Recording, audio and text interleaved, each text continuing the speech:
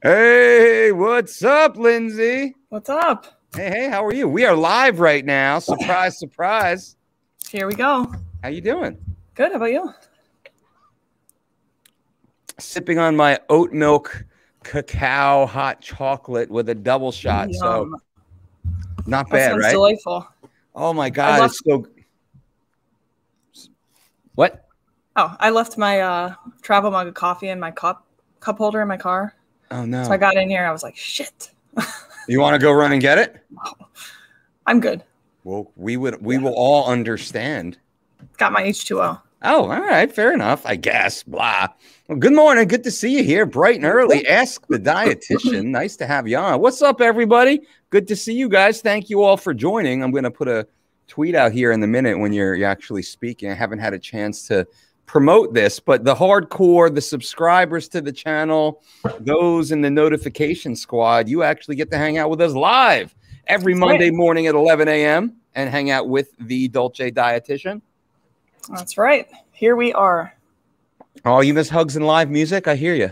My sister got this for me. I was like, wow, I relate to that so much. Yeah, that's so sweet. I like that. And so true, right? Hugs and live music. It's like the little things. Yeah. Yeah. Speaking with someone this weekend about why we chose to pull our kids from school completely. And in November, for those who don't know, just a little, rant time. So November, we put our kids in school, normal September school season. It's like all COVID protocols. We were pretty happy because our school was one of the few that was going live full time, like in person. Like, cool. All right, let's do it. But the whole mask thing and like the plastic cubicles that the kids had to sit in, and they can't hold hands or give hugs, and like they can't engage, they can't play. Like, so it's like the more we got used to it, we were like, really wasn't feeling it. But again, we were comparing their experience to all the other kids and, very aware of what other families were going through. And then in November, right before Thanksgiving break, there was a third party COVID infection. So it wasn't anyone in school, but it was someone who comes and serves the school, whatever they did. So somebody who has access to the school, no access to the kids or teachers. So they said, hey, just for safety, we're going to go on a 2-week lockdown. So no kids to school, all remote learning. And we got the remote learning curriculum. It was a waste, a total shit show. And again, I feel bad for the teachers, right? These poor teachers, they're busting their backsides trying to do their best.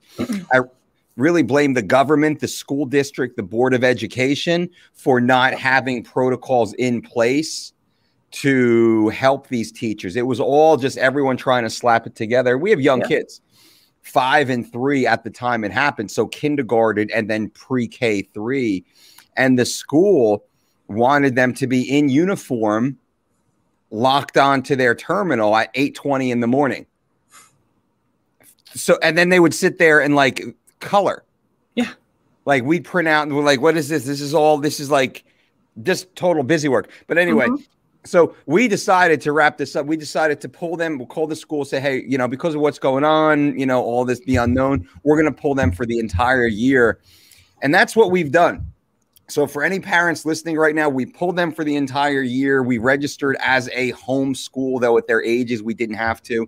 Completely homeschool, completely independent. We do everything ourselves. Now here's what happens. The kids sleep until they wake up. They wake up naturally, which is a beautiful thing. Their attitude, their mood is dramatically changed. They wake up naturally. They're in their jammies. They hang out. They eat breakfast. They play a little bit. And then right around 11 o'clock or so, it's, mommy school time, where Brandy has their curriculum for the day. We have one of the bedrooms kind of set up as a little schoolroom with all the borders and all the cutesy little cool stuff, like the imagery and the visuals. 45 minutes of intentional teaching per child, dramatic improvements to their progress. And because we're still part of the Facebook groups and we see all the downloads and whatnot, they've slowly distanced themselves so far. Now it's like the parent humble brag, but that's not what this is. what it is, it's just because of the intentionality of the one-to-one instruction. They're excelling now in all of their curriculum. So to see that is pretty powerful. And then those, you know, when I speak with parents, some of our friends who still go there, they're like, oh, well, you know, we were just worried about socialization. I said, how social are your kids being locked behind masks, put in plastic cubicles, told that they can't hug or hold hands? And this all started because of your shirt. Yes. That's not socialization. In my opinion, that's not socialization at all. And I think at that age and lack of context, I'd love to hear what you guys think, you know, in comments, or actually, you know, after the video post, I'd love to hear your comments, or in the chat. So we pulled them completely. We said it's all rainbows and unicorns in our house. We have cousins who are their age. We take them to the parks. They're in karate. They're in gymnastics. They're in music. They're in dance. They're in these different classes, which are athletic in nature, and the masks aren't necessary.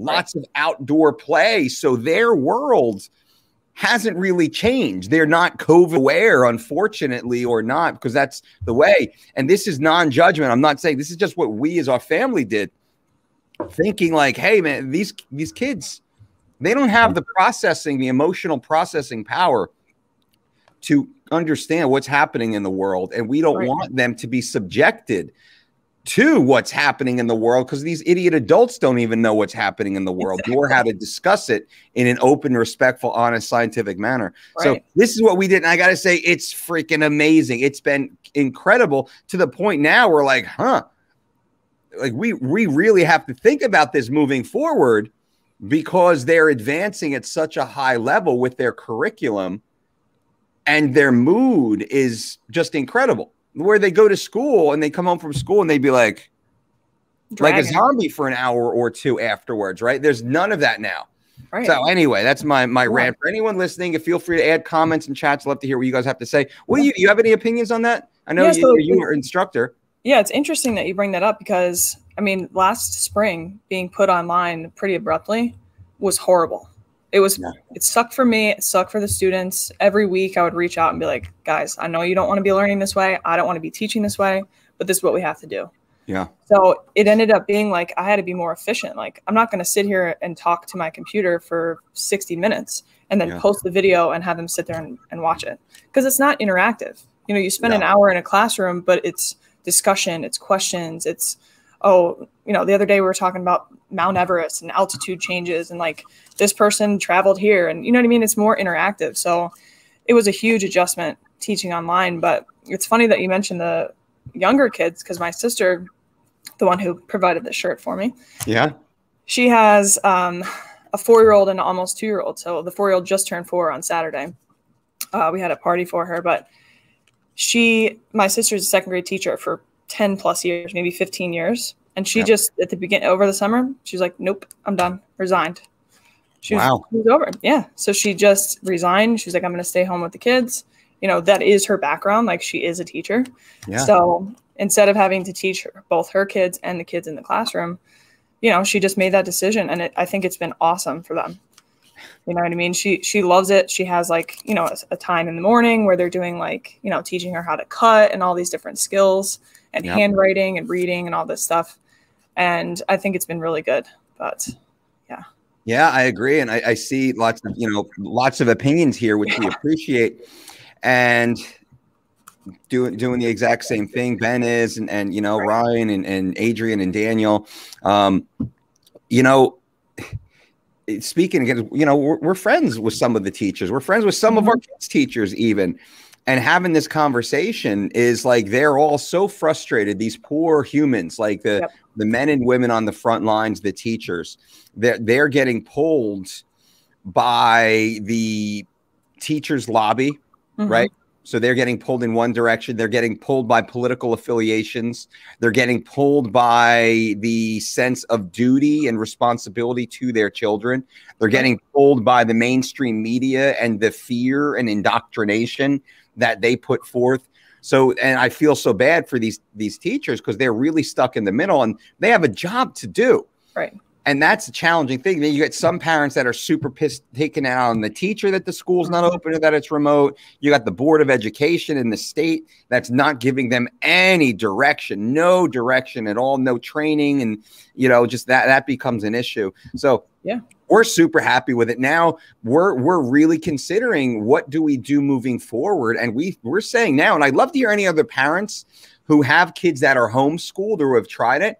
We're thinking now we might stay the homeschool route for the next few years and then, you know, reintroduce the kids back into school at maybe like grade 4 or 5 or 6, somewhere at like, you know, around that, like, you know, 9, 10-year-old. And so they finish, you know, 6th, 7th, 8th grade and get them in even a little sooner, you know, like maybe 4th, 5th, 6th. But at this age and stage where 6 years old, 7 years old, 8 years old, I mean, their minds are not open, or they're not emotionally capable of processing what's happening in the world. They're still in that magical thinking phase.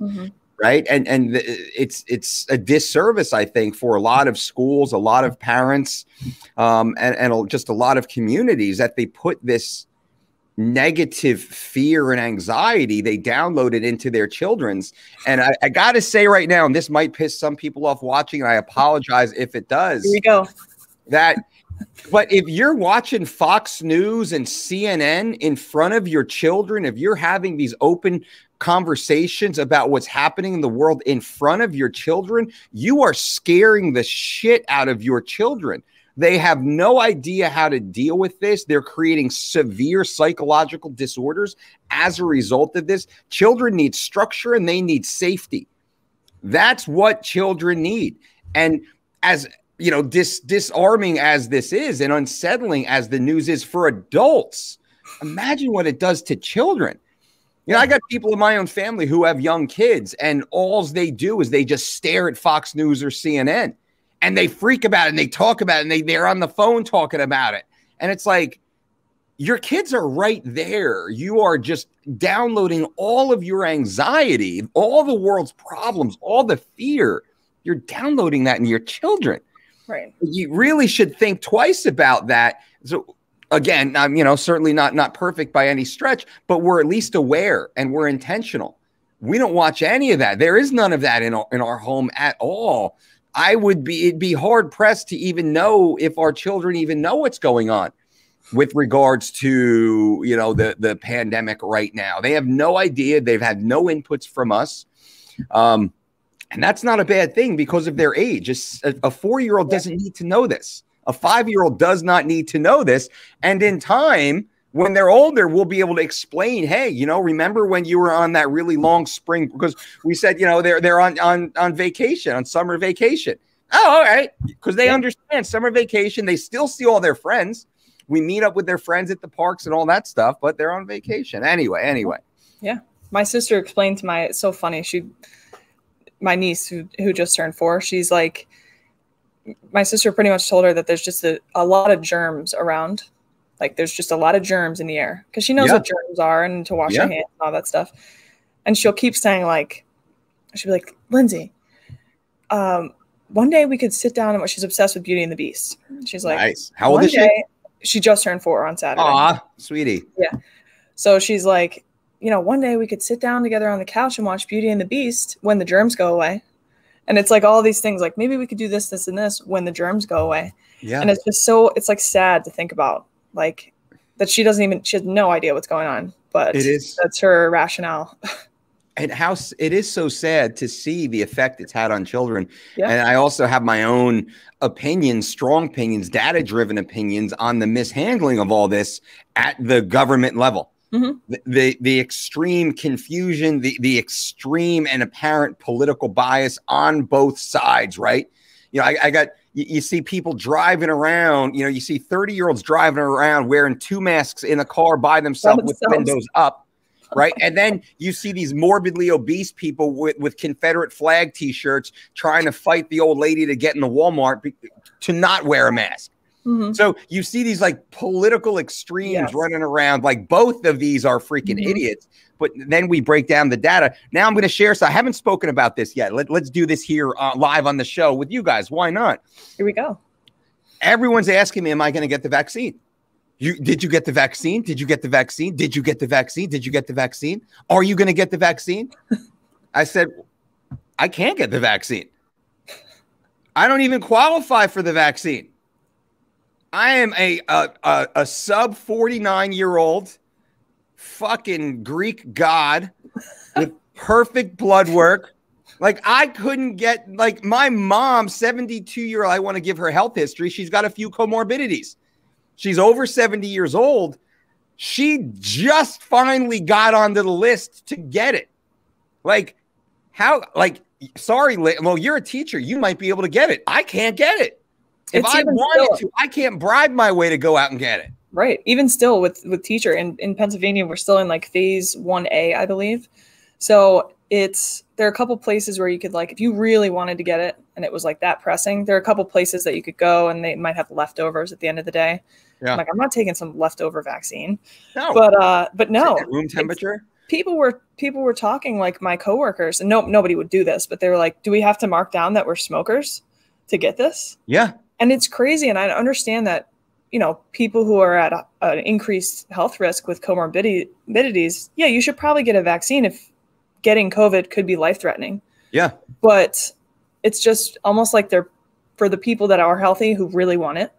Like my sister, for example, she's like just nuts about this whole situation. Yeah. She's healthy. She's young, you know, and she couldn't get it. She had to like finagle her way into getting it. So. And I wonder why. And for my opinion, it's like, I am not even lining up to get it. Like all those who need it, get it. I don't want to take a dose from a 75-year-old who's got diabetes, right? Exactly. And a family history of cardiovascular disease. Like I'm not getting in line until everyone's gotten it. But at the same time, I'm going to be watching those motherfuckers to see if they grow horns, right? I want to see what's going on. So I'm in no rush for that perspective. And I was at a family party not long ago, and we have a lot of medical professionals, law enforcement, medical professionals are heavy in my family.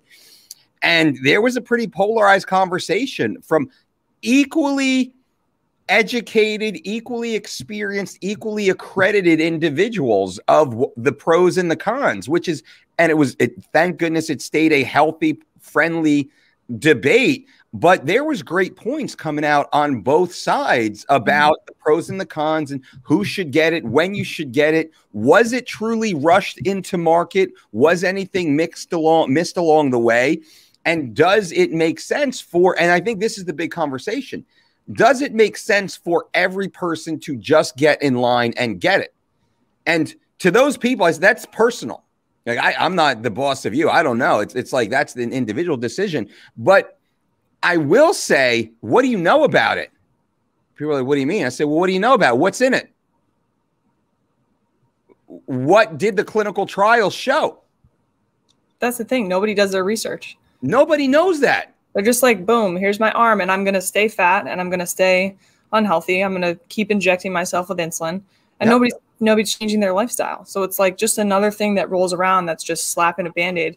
And I know like a pandemic is a very big deal, but it's the same thing. Like there was one point where there was like daily stats that came out. It was like the death toll in the United States was like the highest that it's been. I think we talked about this before. Yeah. But daily cardiovascular related deaths were still higher.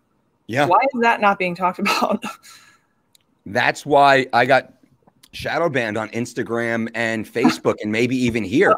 That exact reason, that exact post.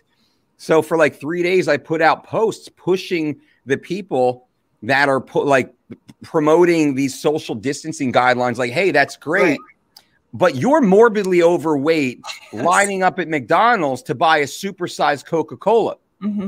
So don't act like you have the moral high ground if you don't have an appointment with your doctor to get a comprehensive blood panel done, get a wellness check, and then start your own journey. Like, hey, like wear the mask for sure. I still just at the coffee shop wearing the mask. Wear the mask. Socially distance. Like I'm a hand sanitizer king. Like I got it attached to my backpack. But I've always been that dude, like the germaphobe, right? So like I'm cool with all that.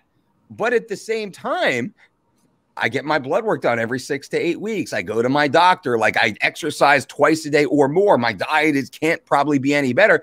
I do all the other things. And I pushed out that you're a science student. And if we're so concerned about X amount of people that are getting sick now with COVID, we know that the mean death age, and now all of a sudden this ask the dietitian Q&A, and keep asking your nutrition, diet, fat loss related questions. I think this is a good chat. That we know the median age, death age of those with the virus is 80 years old. 80 years old. Whoa. Yep. Why isn't that information? I've never heard Tucker Carlson talk about that, or Rachel Maddow, or Anderson Cooper, or Trevor Noah, or, you know, Sean Hannity, or whomever. And I don't care. Like all politicians are crap. Both sides are crap. Like this is not political at all. This is like anti-politics. They're all crap. They're all just fishing for ratings. How come no one's discussed the actual data? And we have the benefit inside our network to actually speak with virologists and speak with epidemiologists and speak with different of those in the medical field to understand deeper, and probably a little bit more experience actually going through the data, where I've taken, you know, hours in the beginning. I would take hours a day and go through the data. Yep. And to find like, hey, is my family safe? Like, number one, is my family safe? Like we get Amazon packages. We would let Amazon packages sit at our house on the front porch, like all day. We'd spray them down with like the Lysol. And then I'd like, my wife would stay in the house with like ET. I'd like go out there like my hazmat suit with the gloves on. And it's radioactive. Bro, that's exactly what it was in the beginning, because that's what they were telling us. Yep. Turns out that's not true.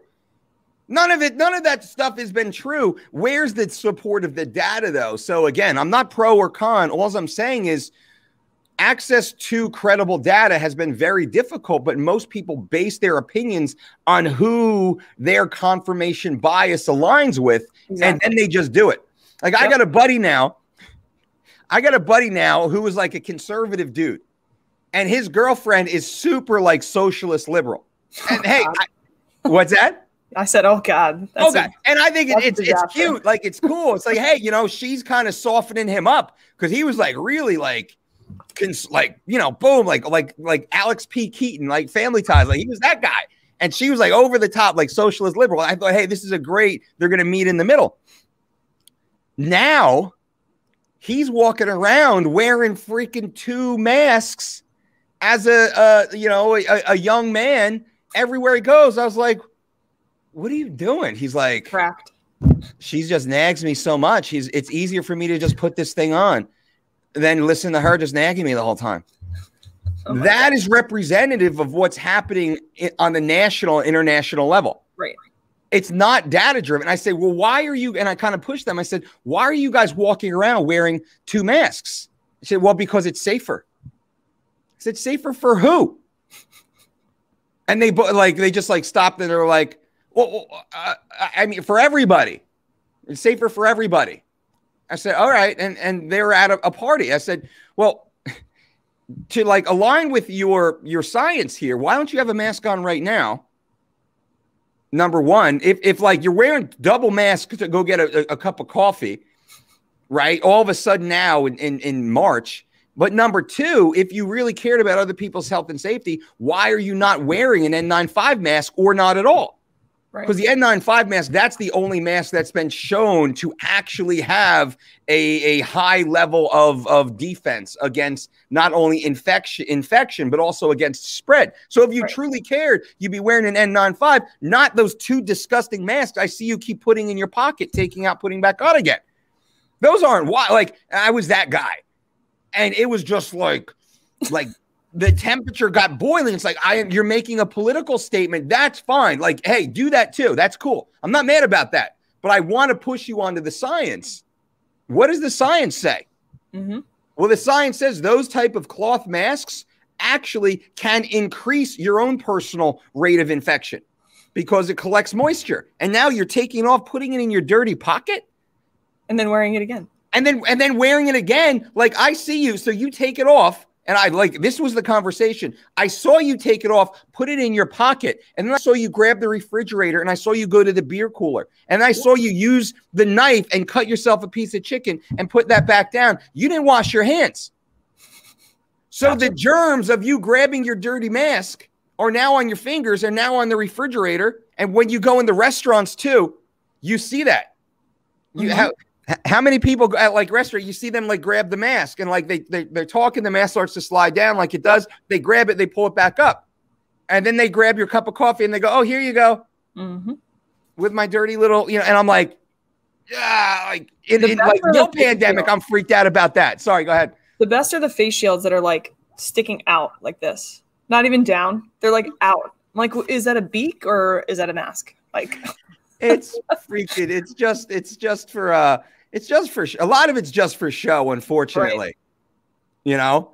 So that's our first little intro into the Ask the Dietitian. But I want to hear what you guys think about it. So let's keep this chat to, so everyone who's here live, definitely like start asking the dietitian questions. We're going to answer those. There's tons of questions now, but also in the comments after this video post, what do you think about it? What are your thoughts on it? What do you think about homeschooling? Share with me, because Brandy and I, we're still trying to decide what we're going to be doing with our kids, but also what are your thoughts on what's happening? Be respectful though, and always kind of point to the science. I don't want personal opinions more so than I want science. Yeah. All right.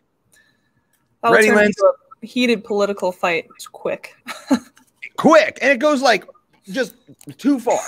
Let's keep, I want it respectful. Let's share information here. Let's see what Paul has to say. Hey guys, my question is that it's easy to diet and exercise the days you feel motivated, but how do you keep going on the days you don't feel up to it? I'm struggling with consistency. Paul, Lindsay, go ahead. Yeah, so I mean, a really easy and quick thing to do, you know, if you find yourself with a roller coaster type of motivational level, is to start making lists. So get up, jot down some, you know, 3 things that you want to accomplish for the day. And it's not like you're guilt tripping yourself, but you're almost guilt tripping yourself, because at the end of the day, you look at that list and you're like, shit, I didn't do any of that. Yeah. You know what I mean? And it makes you not feel so great. Whereas if you know, check off, boom, boom, boom, I've done this, you know, I wanted to work out for at least 30 minutes today, whatever the other things may be. At the end of the day, I don't know about you guys, it's probably some sort of scientifically proven fact that crossing things off on a list like makes you feel good. So that would be a quick suggestion, but also just kind of training your mind to push through it. You're always going to feel better after you exercise. If you're, you know, you get home from work, you feel tired, you feel sluggish, you will always feel better after you exercise. You know, even though you're expending energy, you're also increasing energy. So I think just focusing on the end part. Okay, once you get started, that's easy. You know, I teach multiple days a week. I have a group or a personal training client at 5:30 in the morning. And they're like, damn, I really did not want to get out of bed this morning. It was like 19 degrees this morning, dark out, it's cold, you know, but as soon as they get to the gym, you know, take their sweatshirt off, start warming up, 2 minutes in, it's like, boom, you wouldn't even know that it's 5 o'clock in the morning. So, and everybody always leaves feeling way better than they did when they showed up. So I think just focusing on that part will definitely. I agree with you. And it's having a list, having a plan. This is why we talk about the 5 F's. Yep. And it sounds cliche. And next week, this coming week, this weekend, actually, we have our next DDC, our Dolce Diet Certified and Fitness Conference. Let me actually get that set up. So this weekend we have that. And part of this, we actually spend an entire chapter, if you will, an hour or more strictly on the goal setting conversation. And with this, most people don't understand how important it is. And I'm going to give you a little cheat sheet right now. So what we do is we go over the 5 F's. What are the 5 F's? They are fitness, family, finance, future, and for me, those 5 F's are the most important aspects of being successful in life, in my opinion. Now, get that set. Now, with that, we say every single day, You must wake up and set a new goal for each of those 5 steps. A new fitness goal, a new family goal, a new finance goal, a new future goal, and a new goal for me, but it's every day, Paul and everyone else listening. Now, if you cannot wake up every day with a crayon on a napkin and write 5 simple things to accomplish that day, you will never be successful. You don't deserve to be successful. If you cannot sit quietly on your toilet, on your patio, at your kitchen table while laying in bed and simply write down 5 minor things to accomplish that day, how can you expect to be successful in anything in life? You do not have the discipline. You do not have the control of self to simply sit there quietly in the comfort of your own warm bed or at your table and do this. When the world becomes more challenging and you have obstacles put in your way and fear and anxiety and loneliness and whatnot creeps into your mind, that's when you're tested. If you can't set goals for yourself when things are safe and great, how are you going to be successful when things are not so great, when life goes sideways?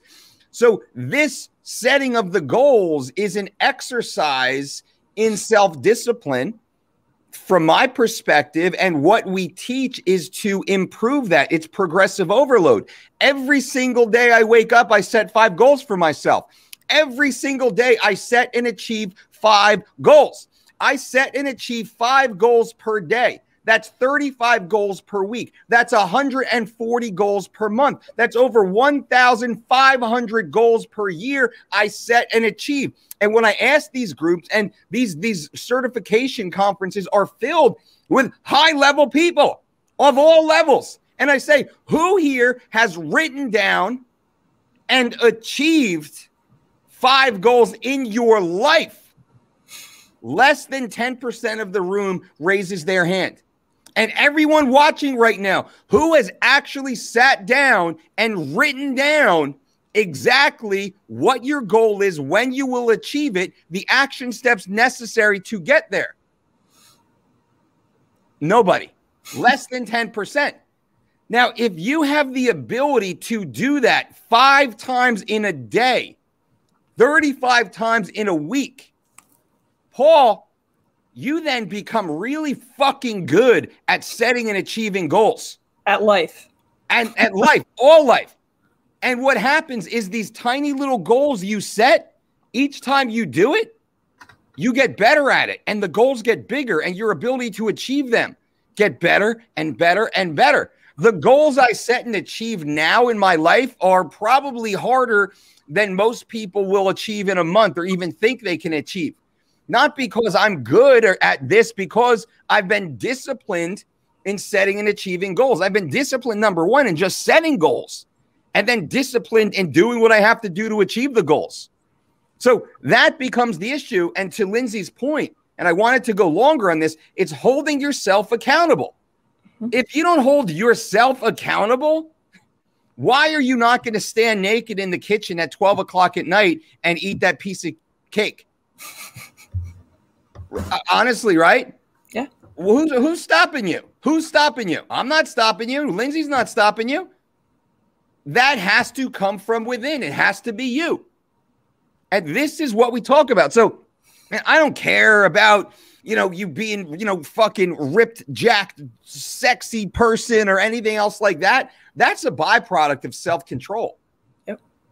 In time, that actually manifests and comes out. So to answer the question, to wrap it back up, just exactly what Lindsay said, you have to write these things down, in my opinion, and keep yourself accountable, and write them down in your own hand with a pen or pencil or crayon on a piece of paper, a napkin. Like, write them down and make it real. And science has shown this. If you type it into some sort of digital output, you actually defer this to somebody else, to something else. You're deferring it to technology. You're writing it down, you're releasing it as if it's actually done. When you write it in your own hand, it actually makes it real. And then what we share with our coaches during the certification and fitness conference is write it down on a piece of paper, tear that paper off, and put it in your pocket. Why is that? Because you can feel it in your pocket all day long. you're constantly aware of it. It's always tapping you on the shoulder saying, hey, remember, we got to get that thing done. Hey, we got to get that thing done. Let's go get that thing done. Come on, let's go get that thing done. It's like the kid who's constantly asking you for ice cream, right? Except these are healthy things. These are just little tips that we use that work extremely well. So happy to go deeper on it if you want to. Yeah.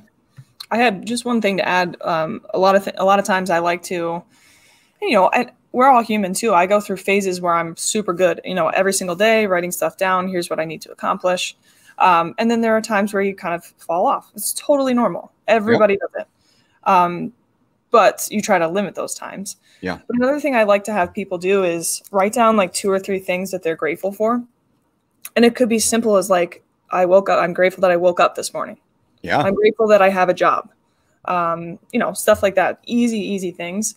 Because that's another scientifically proven thing is that if you start your day off with gratitude and appreciating the little things, that will make everything else throughout your day better. You know what I mean? Like I get to exercise today because last year my back was hurt or something like that. You know what I mean? So I think as a society, we have really gotten away from just appreciating the little things and thinking everything sucks and everything is somebody else's fault. So I think the gratitude piece is very important too. Yep, I agree. Unfortunately, I'm realizing right now that apologies, the gratitude is key. Lindsay, I'm going to kick this next question on to you from Daniel Santiago, and I'm going to affix a link here. How can one lower cholesterol? Some sources say to eat or not eat certain things. Great question, by the way. Yeah, so I actually was recently reading research, and it wasn't from recently. It was from a while ago. So it's been around for a while, but this still has not hit mainstream sources. And the research pretty much was, okay, you have high cholesterol. The doctor says eliminate cholesterol containing, foods that contain cholesterol from your diet. So immediately everybody thinks of eggs, cheese, animal products, things like that. But what the research actually showed was even though these people drastically reduced the dietary or exogenous source of cholesterol, their blood cholesterol levels did not change at all. So you could almost argue to the point that you can't lower your cholesterol with diet, which is like any other dietitian watching this is probably like, ew, oh my God, what are you talking about? But because that's what was ingrained and taught to us in the beginning. It's like, if you don't want to take cholesterol medication, you're going to eat less cholesterol in your diet to reduce it from your blood. Now, some people could react to this. Some people cannot. I have students, we test cholesterol in one of my classes every semester. And I've got students that are perfectly healthy, 15% body fat, collegiate student athlete, high cholesterol. And I always say, do your parents have high cholesterol? Yes. Okay. So there's definitely a genetic component to it. And I also think that doctors and healthcare and the internet really scares us in terms of cholesterol. That if you have high cholesterol, you will have a heart attack or you will develop a blood clot or something like that. And that's not really the case. So if you have high cholesterol and you keep your blood glucose and your triglycerides under control, you need all of those things to create a really horrible environment for like atherosclerosis and things like that. Whereas if you have those other things under control, triglycerides are good, your blood glucose is good, no sort of like insulin resistance, anything like that, then, and again, not a doctor, just providing my opinion based on what I know, is that you'll probably be fine. So that's kind of in a nutshell. I feel like I just talked really fast, but welcome to my world. So to summarize, and I was actually, some of the links were broken. So if anyone wants to work one-on-one with Lindsay, you can click the links below this video. Also, if you want to join our certification and fitness conference this weekend, there's a few spots left. So click that link below. It absolutely will be worth it. People are making up, like Evan, Iron Evan actually came back on in less than 2 weeks after the event. He already made back more than 50% of what he had paid. So the goal for Evan and the goal for everyone who goes through the event is to make up in month 1 what you had spent on the event. And Evan will likely double what he spent on the event just based upon becoming a certified coach. Barrow, the Viking over in Germany, actually gained 3 new clients the first day after the event and posted that based upon the sales structure that we help you build. That's all there, and it's a part of it. So certification, work one-on-one with Lindsay, all that stuff is below. It's absolutely freaking worthwhile, in our opinion, if you want that stuff.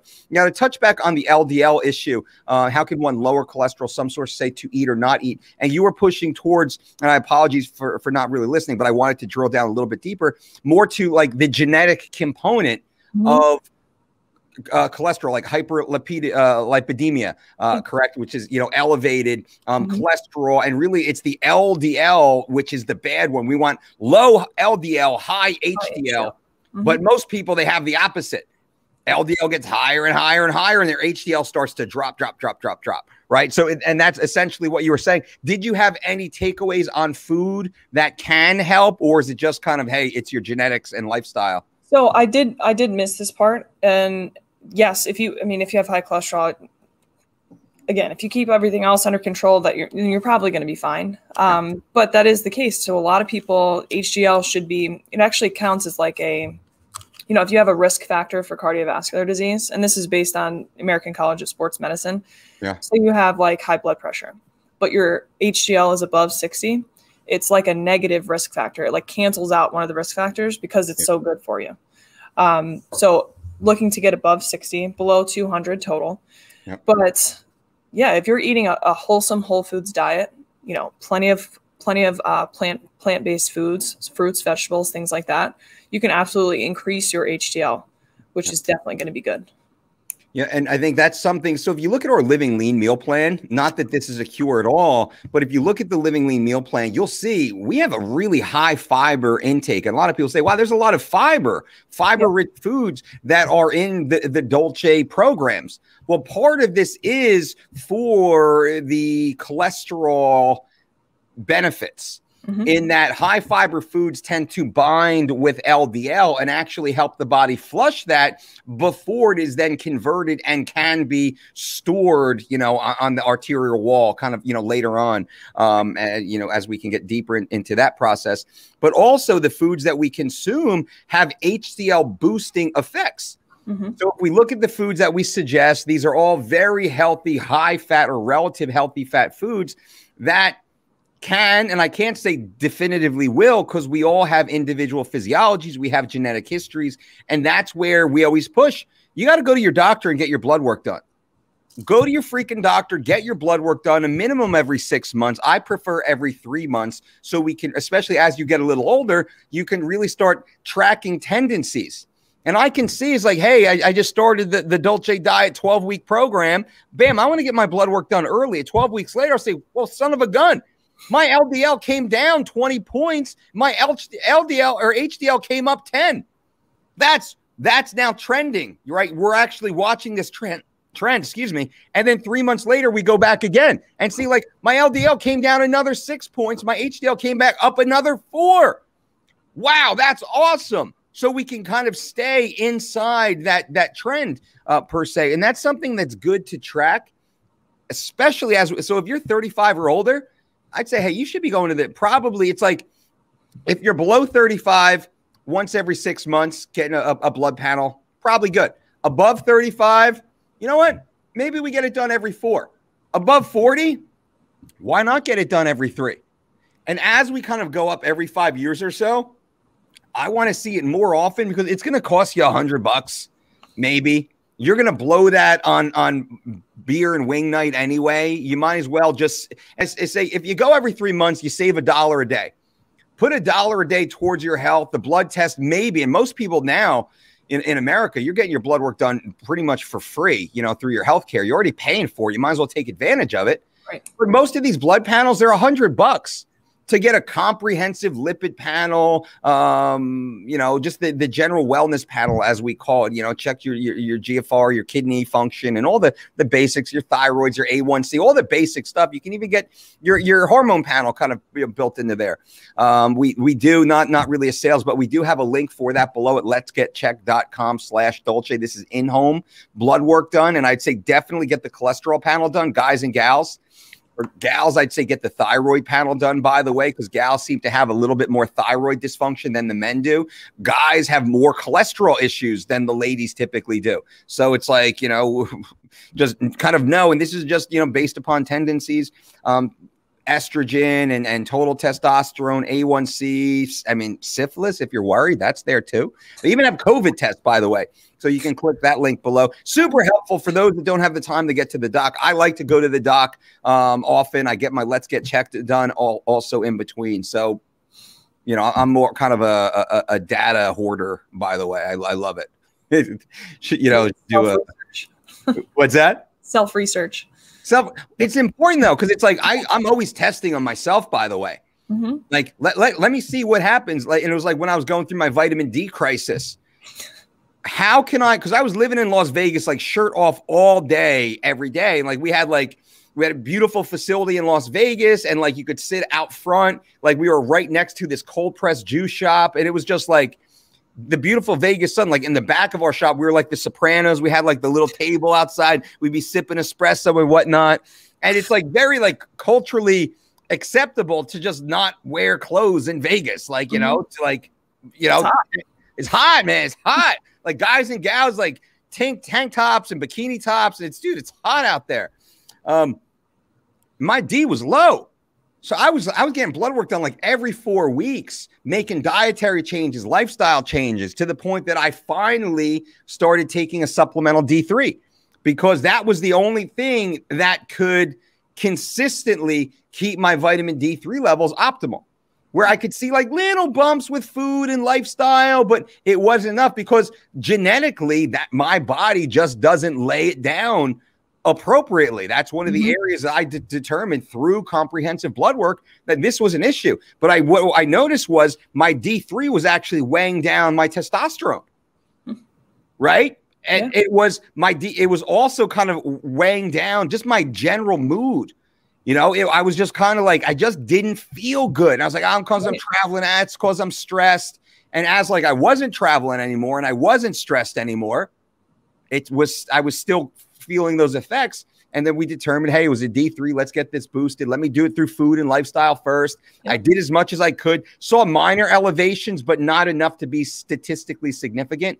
And then we moved into supplemental, and we immediately saw it boost up and then maintain it. And then about 6 weeks after that, because it takes a little while, I feel good now. And I saw my total testosterone slowly start to kind of ebb back up, because I tend to ebb and flow because as much as I travel and cut weight with athletes back during that period of time. So now I'm going long here, but this is the importance in my mind of getting blood work done.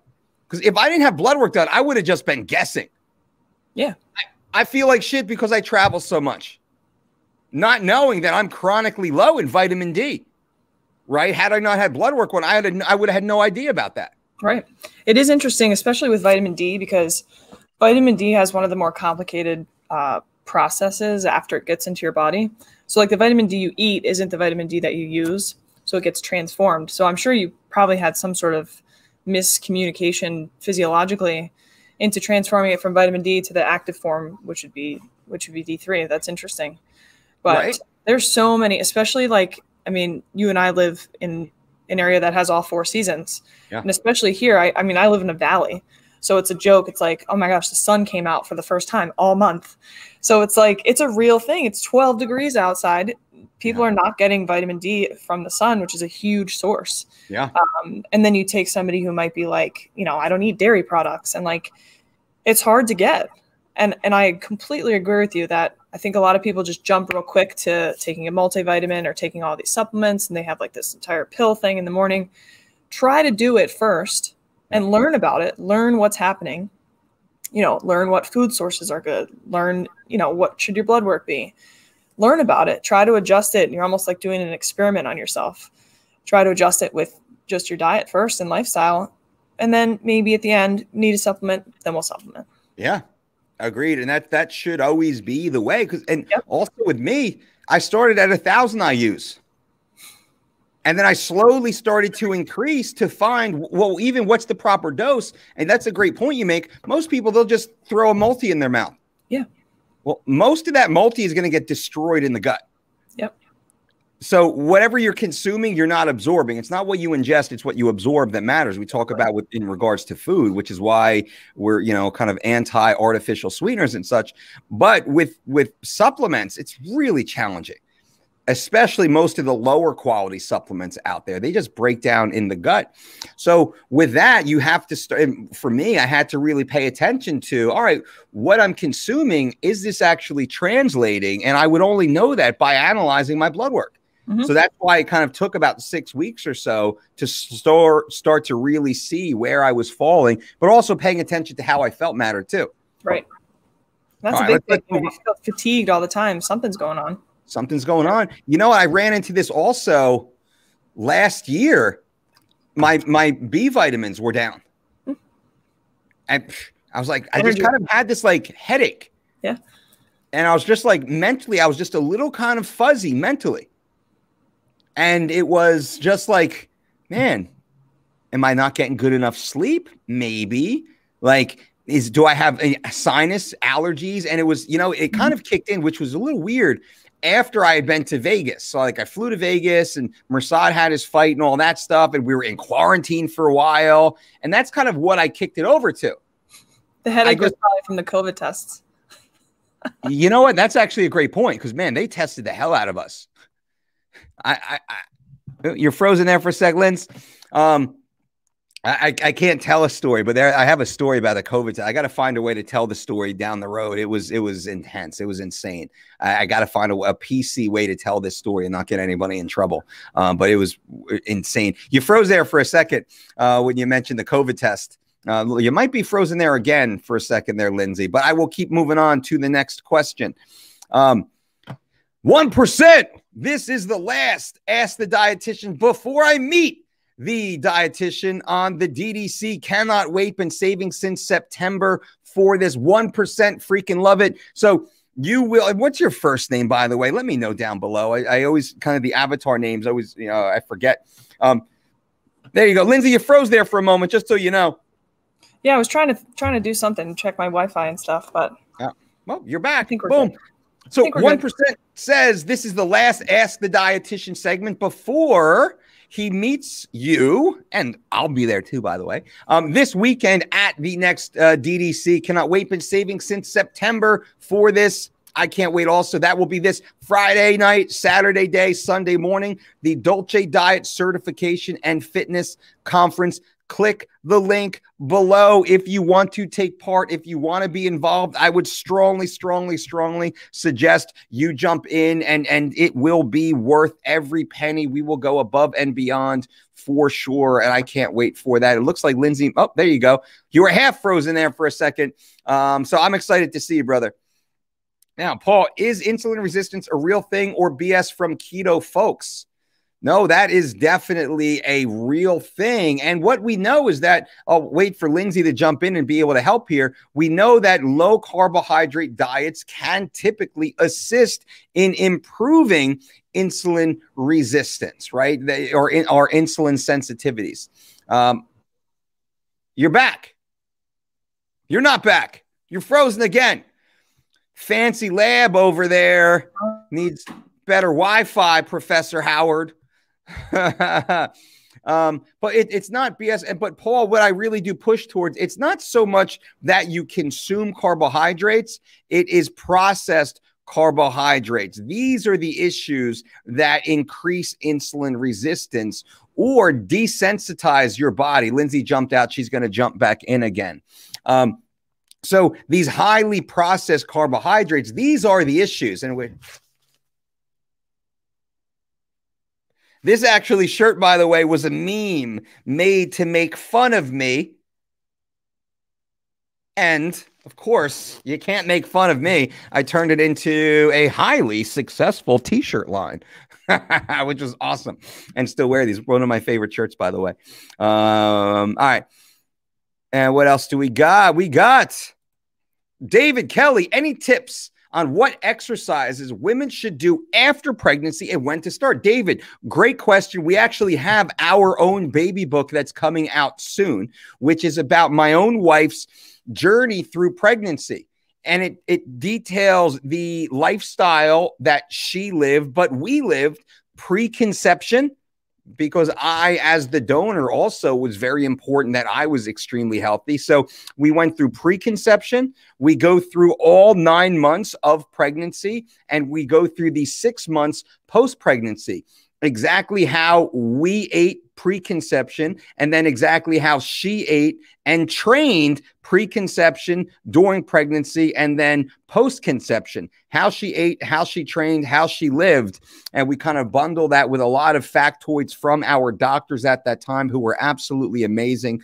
We share this. Now, to answer your question, number one is you have to listen to your doctor.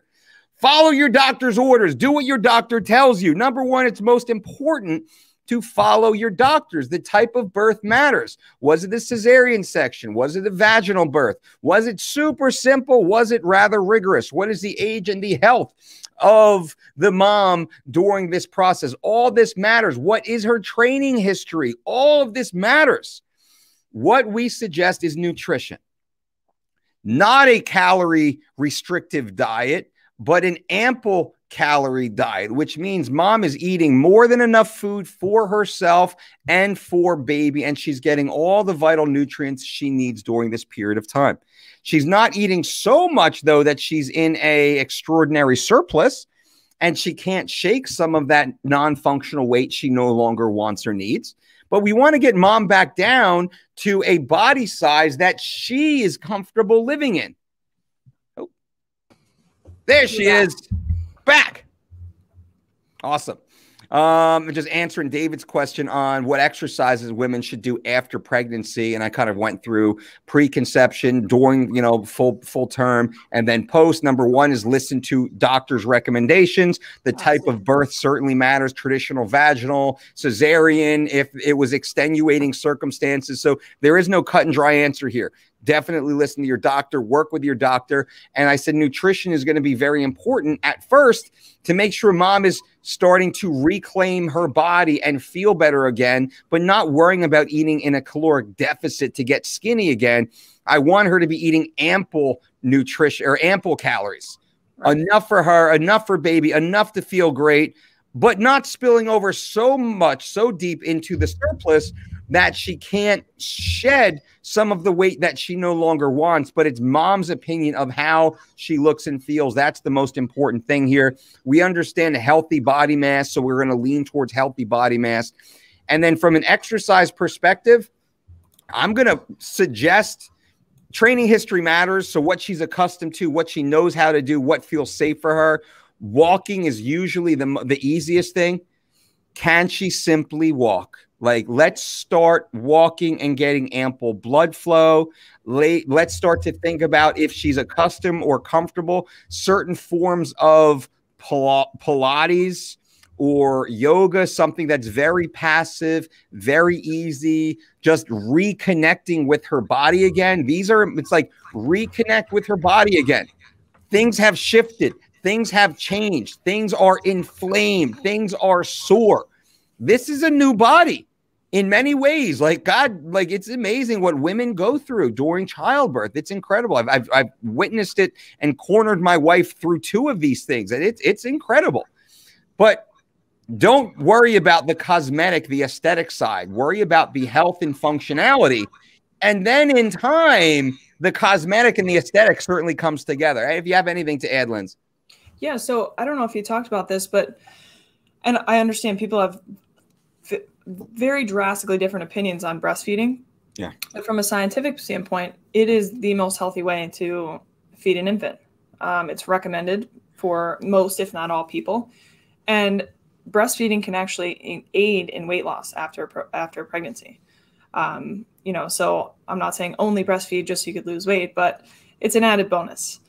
The other thing, kind of like what Mike was saying, do something at home, like some sort of flow yoga, something a little bit lesser intense.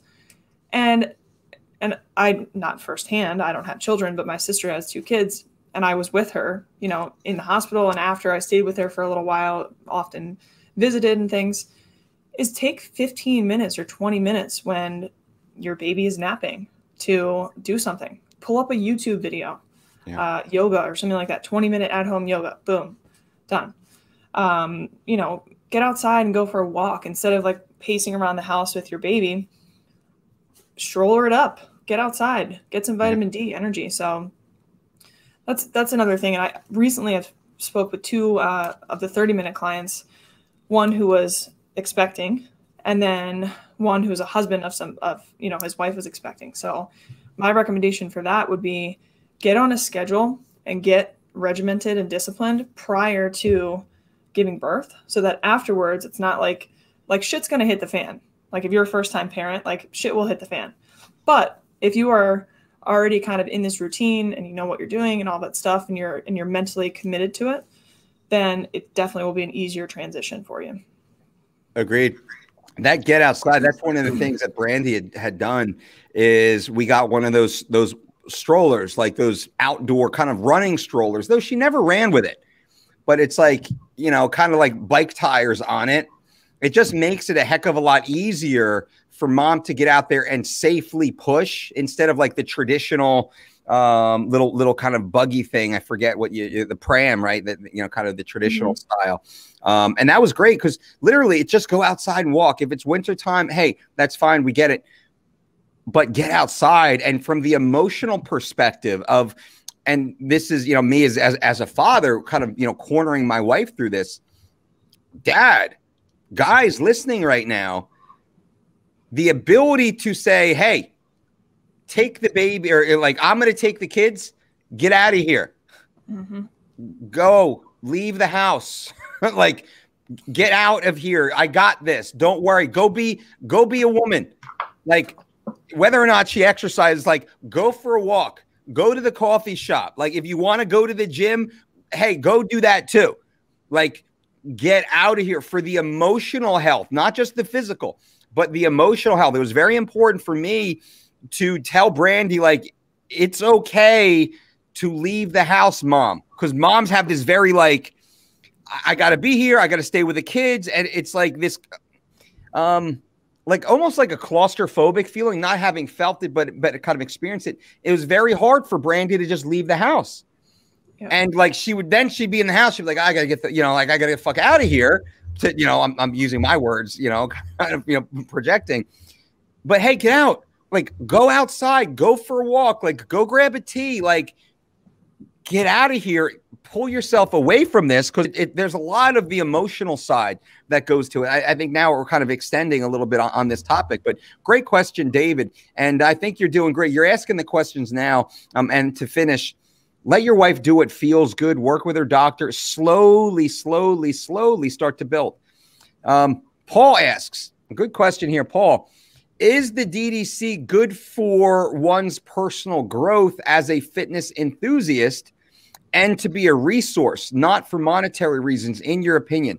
Now, I know we have some DDCs in here. I'd love to see them kind of also answer. But for me, absolutely.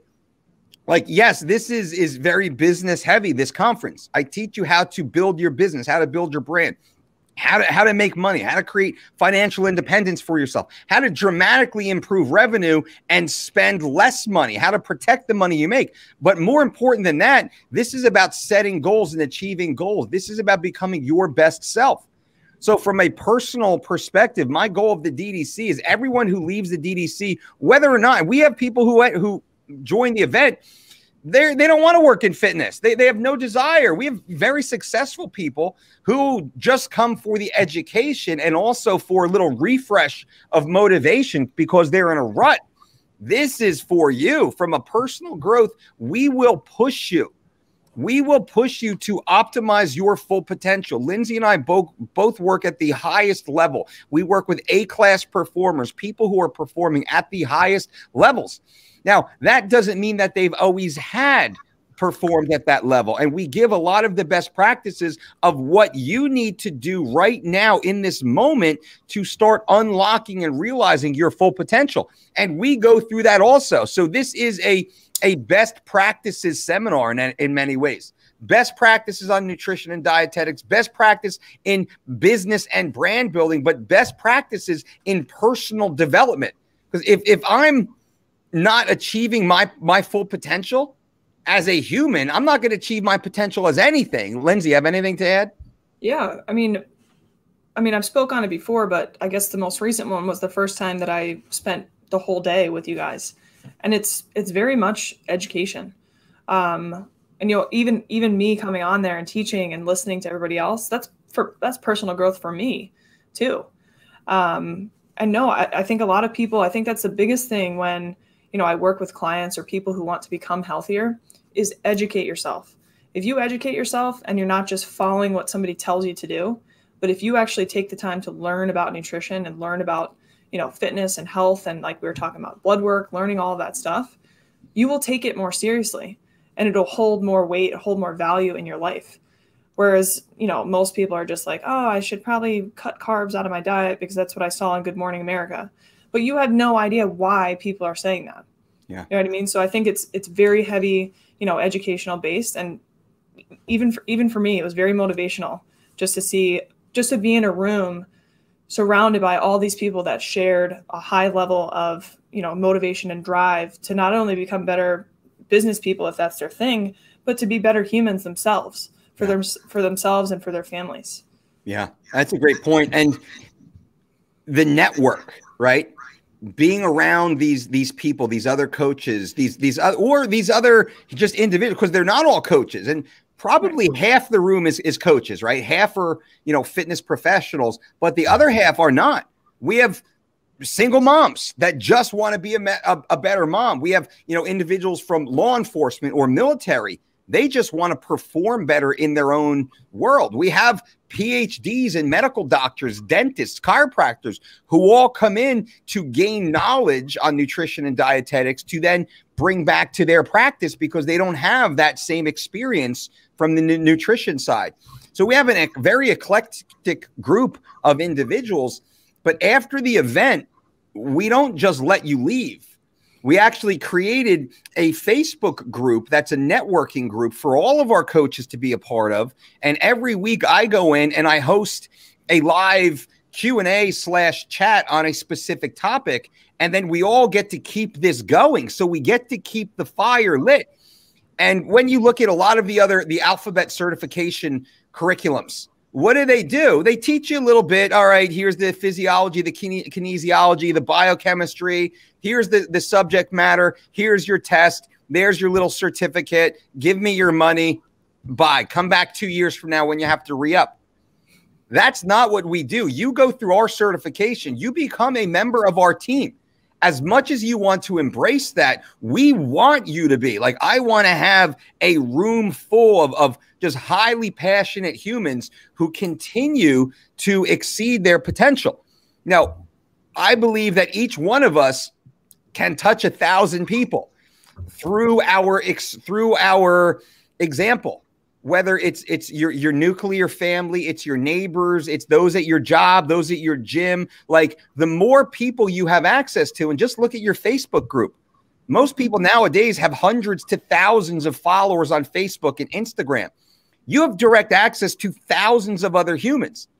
If all of a sudden now you're literally walking the walk of being a healthier, more fit person who's now a goal setter, and you're starting to live that and embody that, what happens?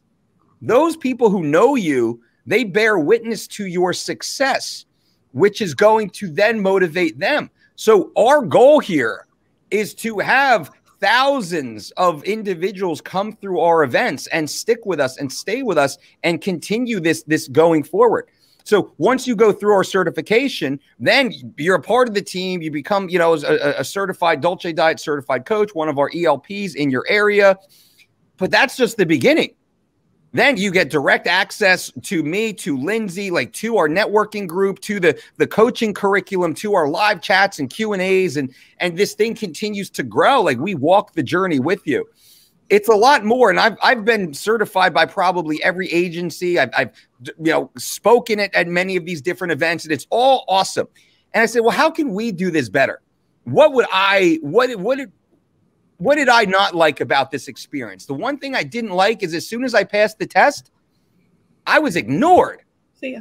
By and then I would only get, the only email I would get was like, hey, you got to pay $100 for a recertification, or your CUs are about to run out. You got to pay us. That was the only emails I would get. I was like, man, nobody's trying to see if I'm even a good coach. Right. Like that's always bothered. To this day, it bothered me to the point that I said, F it all. And I never re-upped. So I went for a while. I didn't want any. I had disdain for a lot of those alphabet agencies. I was just so, it's all a money grab. And I actually spoke with the owner of one, very famous. I don't want to put his name out there, but I actually got to the owner. And we had a conversation, because I'll tell this story before we move on. And my buddy had just gone through a certification, and it was actually owned by a pretty well-known person in the industry who I respected. I said, hey, I want to go through. My buddy just went through it and gave me the textbook. And I said, hey, and the textbook was like $500 and the course was like $1,000, and they wanted to charge me $1,000. And I said, well, the book's $500. The course is $500. I said, well, I already have the book. And I said, well, you have to buy a book. I said, I already have the book. I said, well, if you have that book, then the other person doesn't have the book, and it's a necessary reference tool. I said, this is my best friend. It's my training partner. Like, he's at my, literally, we're at each other's house all day, every day. And the book wasn't so groundbreaking. It was very generic, basic, like fitness, right? Stuff that you already know. And I had this conversation. I was like, I already have the damn book. You're charging me for a book. I already have it. So I escalated, because I'm that guy, right? I escalated, and finally I got the owner of the company, like the guy. I get him on the phone. I say, hey, well, thank God. I'm so happy to speak with you, man. Huge fan, super excited. I said, here's the thing. I already got the book. And he's like, well, you got to buy it. He's like, you have to buy the book. The same thing. I said, I'm holding it right now. Page 72. I'm reading it for you. I already have it. I just want to go through and get certified and this and that. And he's basically starts, kind of calling me like, oh, well, if you really respected it, then you would pay the extra money. I said, this is just a cash grab for you, isn't it? You don't care about having highly passionate, qualified coaches in your system. You just want to upcharge me to make money. And that was like this eye-opening thing. And I'm leaving a lot of the points of this story out because I don't want to identify the individual, just because that's just the way it is. And I said, this is just a cash grab for you. You just want the money. You just want money. You don't care about having high-quality coaches here. I understand now. Your stupid thing. And and kind of that's where I developed disdain. But also, Paul, to answer your question, that's why what we do is the opposite. Man, I want you to freaking love it. I want you to go through it and just be like, this is absolutely amazing. I want to stay a part of this. I want to be a part of the team and a part of the system and embody the principles. And then I want you to share and add to what we're doing. Because we just want to be in your corner as you continue on. I think we're going a little long on this now. But to answer, honestly, you can probably see how passionate we are about this. I could easily just automate this. Like a lot of the other things do. I could automate it. I can make it all digital. I could throw a price point on it, and we could just drive. I could throw up a Facebook thing. We could just drive traffic to it, and it would just print money. It would be a business model just like all the other ones out there. And all right, you can set up the little automated test and whatnot and download all the PDFs that it's online. That's what most of it do. That's not what we want to do. We want to be with you. We want to teach you. We want to learn from you. We want to answer your questions. We want to get to know you. We want to build you and engage. I mean, Lindsay and I are here now for, this is just over an hour live and free. This is a 3-day course. It works out to be about 20 hours of just intensity and immersion into what we do. And a large portion of the time is lots of group thinking and masterminding and live chats and Q&As. It's not just here, study this and move on. So there's a lot more that goes into it. And I think a lot of our coaches in here, you'll probably, maybe share the information out of your experience. Yeah, no, it is awesome. And Mike, to give you a plug is you're there the entire time for the most part. I'm the whole freaking time I'm here. If my camera's off, I'm standing, just foam rolling or stretching, like watching. I'm so immersed in it. I love it. And I mean, like, it's not, you know, it's not a cookie cutter. I hate to use that term because everybody uses that, but it is not that. And just speaking on the last one, you know, we would be on, I don't know, the topic of protein, and I would talk for 30 minutes, and here's all the information, here's the science, boom, boom, boom. And then we would have a 45-minute discussion about it. So how is this practical? How does this relate to your life? How can you implement this in you know, your life or your business? So it's, you know, it's very immersive, and like I mentioned before, it was good for me too. So no, I think it's definitely good. Again, to go back to the question, definitely good for personal growth. Awesome. Appreciate it. And again, if anybody wants to join, we have a few spots left. Click the link below, become a Dolce Diet certified coach. But this is a conference. This is a full weekend of information, and we'd certainly love to have you. Now, Daniel has a question. Maybe you can help with this, Lindsay. Doesn't matter what type of vitamin C is used with 3 weeks to shred it, but let's just say in general, rose hips or bioflavonoids, time release, concentrate. Do you have any vitamin C additional information or options? I'm having a hard time understanding this question. I don't know if I'm being dumb right now, but never. Is there any best form of vitamin C maybe in your opinion? I mean, no. I mean, I think the best forms of both vitamins and minerals, so all macronutrients, are food sources. Yeah. Obviously. So if the question is asking about supplementation, I don't think it's necessary to supplement unless, you know, you're to that point. And like we mentioned before with blood work and things like that. But as far as food sources in 3 weeks to shredded, I mean, you're getting a different source of vitamin C every meal. You know, it's very, very wide variety in terms of sources from different types of foods. So I don't know if I'm answering the question or not, but that's what, that's what I have to say. Yeah, so this is actually, it's a part of 3 weeks to shredded that we do suggest vitamin C, additional vitamin C above and beyond. Now, the vitamin C that we do suggest, number one, is built into the nutrition. So to your point, Lindsay, absolutely, it is the whole food source of vitamin C that is huge. Additionally, there's certain forms of vitamin C, like when we talk about ascorbic acid, that would be one of the more prevalent forms of vitamin C to consume. Any form of vitamin C is going to be helpful and beneficial. So we're really starting to cut some hairs here. But like, look toward the ascorbic acid. If I'm always saying that, ascorbic acid, excuse me. As being maybe the preferred, but instead of that, what I say is, how are you getting it? I prefer a powdered form of vitamin C over a tablet form for sure. So the powdered form mixed in water is probably the easiest and the best way to go. Nick, my man, what's up, coach? At work later, signed up for the My Diet program. So Lindsay, new My Diet client. You have quite a few actually coming through. I don't know if you've seen the recent influx. So if anyone does want to work with Lindsay one-on-one, click the link below. You can go through the 8-week My Diet program. Lindsay will build you the most ideal, perfect meal plan for you. Every meal, every ingredient, every single day. You speak directly to her. She becomes your personal dietitian, which is excessive. And I don't know how many we can do in total. There's only so many hours in the day. So if you are interested, I would say get in line right now. We have a great team of dietitians, of course, available. And if you want to work with Lindsay, I'd say get in there right now.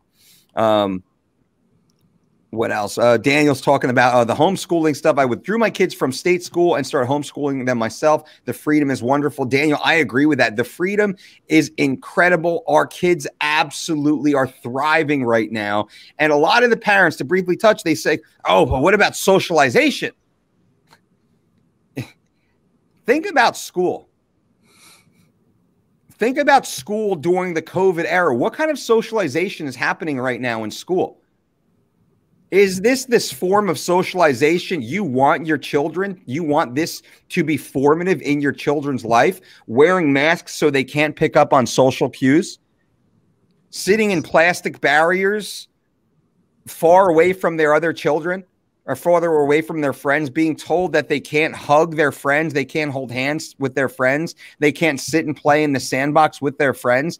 Is that the socialization that you want your children to have? That's not what we want our children to have. Now, this is a personal decision for everyone, but I do suggest parents really rethink this, like rethink this seems to be pop culture taglines, where my kids are extremely social. And this isn't dad bragging again. My kids are the first one to run up to other kids and, hi, my name's Victoria. What's your name? Do you want to play? Like, bam. And a lot of kids, they don't know how to deal with that. So my kids are very open. They're very, like, very easy. It's so easy for them. So anyway, take that for what it is. Ryan, done with my first client of the day. Now I can treat myself to the world's greatest free content. F you, Dolce. Ryan, my man, thank you, brother. Appreciate you. Sam says, hey, Lindsay, thoughts on wheat? Is it the devil it's made out to be? Okay, so I read this book, and this I think is the problem. I read this book years ago. It's called Wheat Belly. I don't know if you've heard of it. Yeah, I can't remember the author, but it's probably written by a doctor. A lot of these diet books are written by medical doctors who, and I'm not bashing doctors. Sometimes we cross the line a little bit, but they write these nutrition books, but that's not their profession. They're a medical doctor. Yes. So again, I've spoken about this before, but there are a lot of things that in nutrition work in theory, but that's not actually how it works in real life. Yep. But to go back to this, you're done reading that book and you're like, oh my God, I'm never eating wheat again, because you just read that and it made you think in that certain way. To use an analogy, it would be like we talked about watching CNN or Fox. If you watch CNN for long enough, that's what you believe. If you watch Fox for long enough, that's what you believe. Yep. So it's interesting where the information is coming from, for sure. But wheat itself, I mean, what we recommend eating is very, very little wheat. And it's not because it is the devil, but a lot of the foods that contain wheat are the devil. So, highly processed things, and you think of, okay, what is wheat in? Bread, pasta, things like that. Yep. So yes, I mean, too much of anything is a bad thing, but there's very little, big benefit from eating a heavily wheat contained or containing type diet. So no, I don't think it's the devil. There are plenty of sources that contain wheat that are perfectly fine for you. But again, it's where you're getting your information from, but I think that, the main thing with wheat is that, it increases your blood sugar. It could be very inflammatory. So no, if you eat a piece of bread, you're not going to die. But if you're eating a loaf of bread, 2 loaves of bread a week of just like white bread or highly processed, refined, even wheat bread, speaking of wheat, people think wheat bread is better than white bread. It's really not. It's like the same thing. There might be 1 extra gram of fiber in it. Yeah. So we recommend something like sprouted grain toast, or like Ezekiel bread, things like that have more in it rather than just that plain refined wheat. Yep. Agreed. And it's not the wheat that's the issue. Exactly. It's all the preservatives, all the synthetic toxic chemicals that are in a wheat product, right? Mm-hmm. So we say that less than 3% of the population has celiac disease. That being said, people are like, oh, I can't have wheat because of gluten, and I can't have gluten because Gwyneth Paltrow doesn't eat it, right? It's just like keto or intermittent fasting. It became a pop culture headline used to differentiate a marketing campaign. Yep. That's all this is. So it's like, well, gluten is in wheat, but wheat products typically have a paragraph of synthetic toxic chemicals. That's usually the issue. It's not the gluten that's the issue for most people. Some people it's very devastating, but the 97% or so of us, statistically speaking, can digest gluten, no problem. Yeah. Right? Yeah. If you just look at gluten-free products, so products that they make because people can't eat gluten, you got gluten-free pizza, you got gluten-free pretzels, you got gluten-free chips, you got gluten-free pancake mix, or stuff like that. And you just look at the gluten-free aisle in the grocery store. You're like, do I eat this? Do I eat these products of the regular version anyway? Yeah. Like, do I really need a substitute for chips, pizza, pretzels, all that stuff? Yeah. Probably not. Yeah. It's funny to see all these gluten-free products. Just read the ingredients. You'd be like, holy shit. Like, hey, Windex doesn't have gluten. That's gluten-free. Like gluten-free Windex. Right? You put that label on it. It's vegan. It's healthy. Healthy. Like, why not? Why not? Crazy. Yeah. Cole has a good question. Why is it negative for, and I want to say, why is it negative? So let's, kind of, I'm going to hone in on this right now, for your body to use stored glycogen as energy after switching from free fatty acid receptors when completing over an hour and a half of outdoor lists while walking at a consistent pace. I will say, Cole, it is not negative, but it must be correlated to your goal. What is your goal? For me, and I'll let Lindsay speak here after this, if I'm going to be using stored glycogen, I would prefer to use that stored glycogen in a different capacity, which means if I'm going to utilize my glycogen stores, I want to do so in a much more intense type of exercise, which for me would be resistance training. If I'm going to tap into the limited stores of glycogen, I want that to be initiating muscle protein synthesis. That will not happen while walking. That will simply be an added fuel source to help bridge the gap between me starting to fatigue after an hour and a half or so of a fasted list. And that's what Cole's speaking about for everyone watching right now. We talk about fasted lists. Fasted lists at a low intensity, which will more preferentially utilize free fatty acids as the primary fuel source. Also enhancing the efficiency of lipolysis due to the repressed insulin. Lack of insulin actually increases lipolysis due to greater activity inside the fat cell, specifically these more stubborn fat cells. And then we're utilizing more of the free fatty acids that are readily available as the fuel source. We're simply utilizing more body fat for energy. But we say, hey, 45 to 60 minutes or so, less than 90, because over about 90 minutes or so, we're going to start using a higher level of stored glycogen. I would shut it down because list is now over, the fat loss, and we only need about 40 to 60 minutes to optimally lose fat without possibly starting to wear down muscle tissue or reduce our ability to train at higher levels through, possible fatigue and there's other factors that go into it. And then I'll train in a glycolytic fashion later on in the day, 4 hours, 6 hours later, and I will initiate muscle protein synthesis through high intensity resistance training. So it's not a negative, Cole. It's just, what is your purpose? But if you're just a walk-in fool, it's like, hey, man, like I'm a hiker. I love to walk. Like I'm going to be in the mountains. I'm going to do the Appalachian Trail here soon. Well, I'm going to say you need to get out there and you need to be rucking probably 4, 6, 8 hours or more per day, getting sport specific, if you will, activity specific. But I would also say you need to carve off, maybe 45 minutes every 3 days or so and hit some high intensity resistance training too, to enhance your ability to do so. Go ahead, Lindsay. Yeah, I agree. It's not a negative thing, but it doesn't contribute to the reason why you're doing lists. So the purpose of doing lists is, like Mike said, is to, because we're in that physiological state, we can optimize our fat utilization, or the lipolysis, which is the breakdown of stored fat. Yep. So if we go beyond an hour and a half, you're no longer using stored fat. So the reason you went out for that walk in the first place to use fat is now over. So there's no point in continuing. And kind of like what he was saying with the stored glycogen, if we want to use stored glycogen and, blood glucose, cellular glucose, do something high intensity.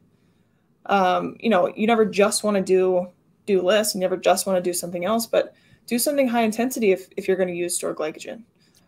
So what starts to happen after that period of time is, you start to feel a little hypoglycemic. So your blood sugar begins to dip slightly towards the end, You know what I mean? You can make it 60 minutes without any fluctuation in your blood sugar.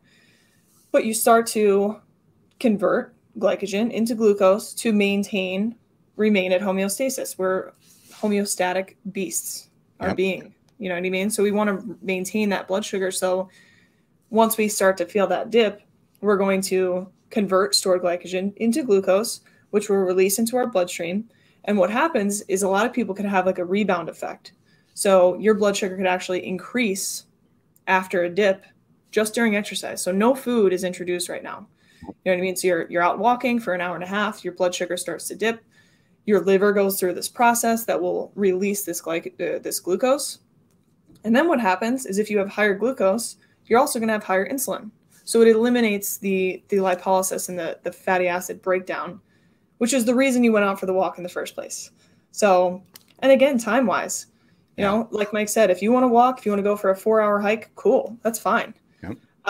But for most people that are busy working individuals, boom, 45 minutes, done. Take a shower, go to work.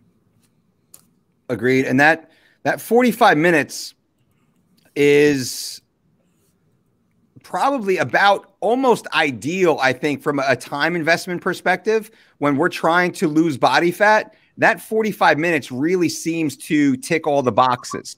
Like 30 minutes is about long enough to kind of initiate the fat loss benefit. 45 minutes really seems to be about ideal for most people. And then once we 45 to 60 minutes, once we get over 60 minutes, I start to think like, hey, we only have so much recovery ability. And I would much rather have 2 45-minute sessions instead of one 90-minute list session, right? Because there's only so much recovery ability available, and there's only so much time in the day. Also, it's like, wow, I mean, if you have the ability to do 2 90-minute sessions per day in addition to job and family and personal pursuits and all that stuff, I'm not mad at you. Like, that's great. But if I can get 45 minutes of low intensity training and then 45 minutes of moderate to high intensity training in my day, I'm going to be in freaking amazing shape. And our goal is to be able to do everything, fully express ourselves athletically. So yeah, great question. I saw as I was kind of scrolling through, Tom has one, and Tom, I'm going to get to you. Corito. Great question. I've done push-pull legs for years, but now I'm going to go try push-ups, pull-ups, and bodyweight squats. Can I do the 3 of these every day, or should I split them up like push-pull legs? Lindsay, what do you think? Yeah, so I'm not sure if you're going to exclusively be doing push-ups, pull-ups, and body squats, but it just depends on how many days you want to work out. So if you're going to train 3 days a week, then yeah, you could do them all in one day. So it's essentially like a full body lift. A lot of people work out in this style where they're doing, Monday, Wednesday, Friday, or maybe 4 days a week with a day in between of full body lifts. Okay, so that would be, push-ups, pull-ups. You got chest, back, and lower body. You're pretty much hitting everything. But if you're going to work out every single day, then no, I wouldn't recommend doing all of them on one singular day.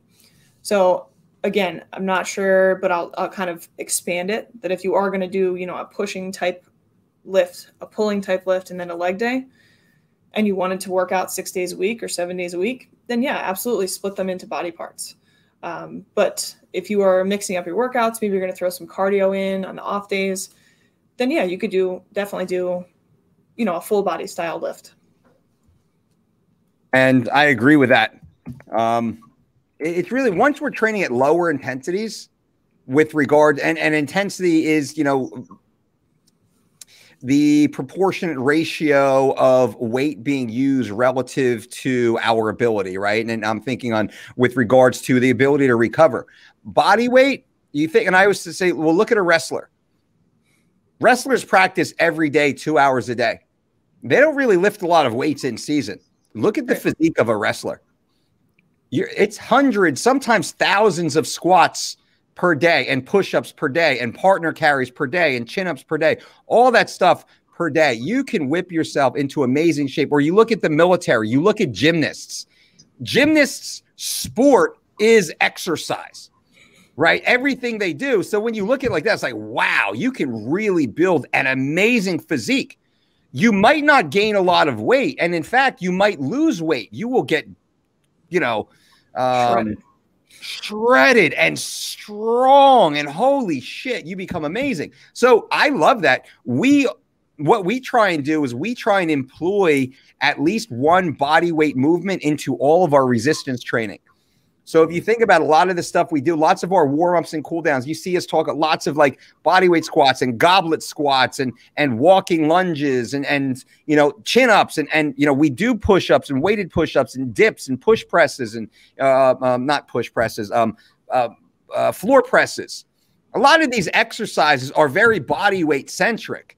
We do also, you know, heavy like Zercher good mornings, and we do lots of progressive overload with high levels of resistance. But we also, because we work with so many athletes, we want to keep that athleticism also, and we want to keep the relative strength curve. Now, Ryan just asked about how I get an invite to the DDC Facebook page. Ryan is a Dolce Diet certified coach. So I just threw, right now I'm posting the link down bottom. So Ryan, all of the current Dolce Diet certified coaches, the link is here below. Click the link to be invited or to, you know, to join the group. You'll be asked questions, and then the team will go through and you will be approved into the group based upon your status as a certified coach. I want everyone to be a part of this group, but this group is only reserved for Dolce Diet certified coaches. This is an exclusive peer-to-peer group. Anyone who goes through our event, this upcoming DDC, which you can click the link below, you will then have access to this group. This is a brand new group. We've completely uploaded or updated it. We have a few other groups out there of our certified coaches. They're all kind of, you know, exclusive to certified coaches. This is our newest one and most robust. This is where all the high-level content will be. So I just say that because a lot of people, and what always happens is they click the link and they're like, oh, yeah, I'm a coach. Well, we're going to check. And I would love for you to be a coach, but if you are not yet a coach, please go through the certification event. I would love for you to be a part of it. But our current coaches, and I see there are quite a few of our current certified coaches in the room, whether they're hanging out and asking questions or just kind of hanging out, click the link. I want you to be involved and be a part of it. And I actually have a different Facebook name. I have a few different Facebook profiles. This one that's associated, you probably didn't find it because it's one that's only associated with this group. Just a little FYI right there. Much love. Ryan, you got it, man. Allie, what's up, Alan? Good to see you. We are having an awesome day ourselves over here. DK says, Coach, why don't you develop a body weight course to follow along with the Dolce Diet? We're working on that right now. It will be uploaded to our membership site. So if you go to thedolcediet.com, you can click the link below. You can save 25% right now on the 4-week or 12-week personalized diet and exercise program. And we have a body weight program that's coming soon, all for free. So if you're a member of the Dolce Diet platform, you will have free access to the body weight program. Which will be freaking awesome. Everything in there will be free to you. And if you're a member of the DolceDiet.com, whatever we put out remains free to you guys moving forward. Boris says, I often sit at my desk for hours after my workouts. How bad is sitting down after working out? And is it better to move around or at least be standing up? Any thoughts on that, Lindsay? Yeah. I was going to say, when I have to sit for a while, even doing this, I do what you just did. Is go like that to like adjust my body. You know, I'm constantly moving around. I have like restless leg syndrome, but not really, but kind of. I just can't sit still. But no, I mean, a lot of people are confined to what they do for work. And I know this is, I'll speak about the exercise first and I'll come back. Okay. So how about sitting down after working out? Depends on your workout. You know, did you cool down from your workout? Did you do a little stretch? You know, did you do a little recovery work, or did you just work out and boom, sit down? Yeah. So I would definitely recommend, you know, a cool down, a stretch, because, you know, if you do something super high intense and then you just sit down for 8 hours for work, you're going to get super stiff, super stiff. Everything's going to be tight.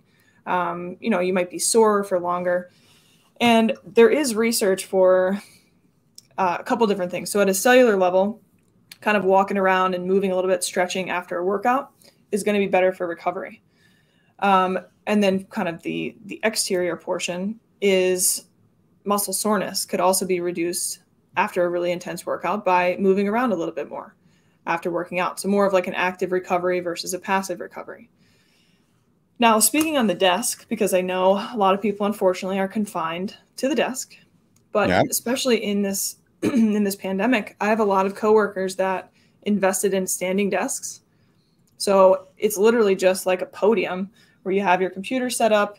You know, you might have a chair that's really high, so you could sit down if you need to, like more like a stool or an adjustable desk chair. But getting a desk where you could sit or stand, they make adjustable desks pretty inexpensively, just so that, you know, maybe you sit down for 45 minutes, you stand up for an hour, you know what I mean? So you're back and forth. The other thing I recommend is keep water at your desk. This is like a silly trick, but keep water at your desk and drink that all freaking day. Because the more water you drink, the more often you'll have to go to the bathroom. And you can't go to the bathroom if you're sitting at your desk. So you have to get up, go to the bathroom. Maybe you work in an office building where you have to go up and down the stairs or something like that. So definitely make sure, and if it's not for getting up for natural causes, just intentionally get up for, a few minutes at least every hour. I like that. That actually drink more water, so you have to stand up and use the restroom. That's a great one right there. Here in that facility, I can't turn the camera far enough. I'll take a photo of it. I actually built a standing desk with my plyo boxes. Nice. You'll love it. It's the perfect height. So I can actually stand up with my arms fully down, like and I can sit there and I have it raised. So like the way the plyo box, it kind of looks like Jenga. Yeah. It looks ghetto as hell, by the way, too. Because I got coffee cups on it. I got like a collared shirt, like hanging off the side of it. It's like my I could probably live in that thing. I got everything I need. Like I got coffee. I got an extra shirt. What else? I got a mask. I could see a mask sitting on it right now, and all my tech is there. But anyway, and I agree. So I'm sitting now. I actually have cushions here. So you can see, like, I got like the back support, and then I have even one of these. So like when I do have to sit in these chairs, like I really try and do my best to focus on spinal alignment. It helps me keep the arch in my back. It like helps with compression. So my coccyx, right? Is that what it is? Can actually kind of, fit in the hole and not have that upward compression of falling on the seat. So it certainly helps to a degree, but it's funny, like during the DDC, because we're here, like we're in the cockpit, right? Stuck in the chair in a way, teaching the whole time for like a few hours. Now we build in those breaks, like stretch breaks, get a walk outside breaks and all that stuff. But you and I, we're kind of, in the hot seat for a while, and it gets, I feel it. My hip flexors get super, super gnarly, super tight. So I'll like have to like foam roll and get on my little bean and all the other stuff. So to answer your question, Boris, because I know this is, about after your workouts, but it doesn't, working out or not really doesn't matter. It's like, if you're in your desk for 45 minutes, you got to spend at least 15 minutes standing up. And the nature of the job, and Lindsay had a great point about building that stand-up desk if you can. And sometimes it's as simple as just like you have your normal desk. Don't make it like, just get a box. Yeah, stick your laptop on top. Yeah, and just give yourself that little bit of time. We're in the camping, purchasing a camper right now, and it's like we're just like in that rabbit hole, like the YouTube rabbit hole of like van life and camper life and like all this stuff. And you see how creative people get, because you got to work, right? So people like in campers, they still got to work. So it's like these guys super creative, like stand-up desks, or like the way they're like, like affixing like their laptops, and like, you get like your remote keypad and mouse and whatnot, and you can kind of like stand and like do all your motions while the screen is actually up higher. So, right. But I put a lot of thought into it. If I'm stuck in this chair for too long, I feel like shit for a couple days. Yep. My hamstrings get super tight. My hip flexors get super tight. Like my back starts pulling me the wrong way. Like I'm fucked up. Pardon my language. Yeah. Buy a $10 lumbar support pillow for your chair. I have one in my car. I look like an old person with a lumbar pillow in my car, but I have some lumbar spine issues. You know, if I sit the wrong way for a really long time, I'm probably going to herniate a disc. Yeah. So it's, you know, you're taking care of yourself in all aspects of life. Yep. Yeah, one thing is I've been walking a lot, especially now that the weather's starting to break, and like walking is my preferred list. Like I have an elliptical in my house. We have a Peloton. We have some of the gadgets. I got an assault bike, and I got some of the gadgets, right? Walking is by far my preferred cardiovascular activity. It's if I could only do one form of exercise, it would be walking, not deadlifts, not squats. It would literally be walking, thinking long term. But now when I'm walking, I'm ultra conscious of posture. And it's something as simple as like lifting the shoulders up, bringing them back down, and then pulling my scapula into my back pockets, right? So as I do that, I can feel my entire spinal column just kind of lock in. And then it's most people, they kind of fall forward when they walk. It's actually as I stand up and pull my shoulders back, I'm thrusting my pelvis forward to create neutral spinal alignment, right? So I'm not going through that, triple rotation, if you will, of tilting the pelvis. Yeah, hip flexors are so tight. Most of us, and I'm kind of speaking to everyone sitting down right now, our hip flexors get so tight that we actually feel like we're standing up straight as we're leaning forward, because the hip flexors, if I can stand here, the hip flexors actually shorten. And then most people, they start walking around like this, where you have to push yourself even farther. And as I do that, I can feel those hip flexors like resisting me, fighting me, right? So when I walk, I actually practice that, and it feels like I'm kind of falling backwards. But when I see myself, in reality, I'm finally standing up straight. It's crazy.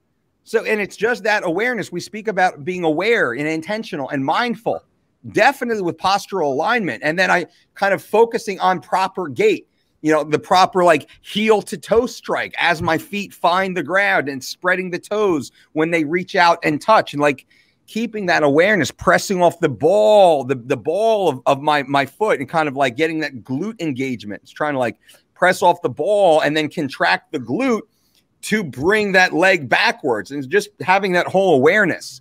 So should you ever see me walking and you wave and I don't wave back, I got so much shit in my mind. I'm just trying not to be a racked up old dude as I'm walking You're in around. the zone. What that? You're in the zone. I'm in the zone. I'm like, look normal. Look normal. Like walk like a human's supposed to. Yes, exactly.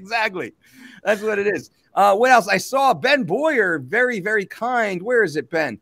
Benjamin Boyer with the $20 super chat donation. Benjamin, that's very kind of you. The Gold Dolce, and we'll say go Lindsay, and also with a $5 big baller Benjamin. Exactly. Let the old people who need it go first. Unfortunately, it feels like we're treating them like crash test dummies. That's a great point, Ben, talking about the vaccine. And it's like they're in that category of they're also scared. Right. And I'm at that age in life, and my family is of that age, that higher tier. They're all in that risk category now.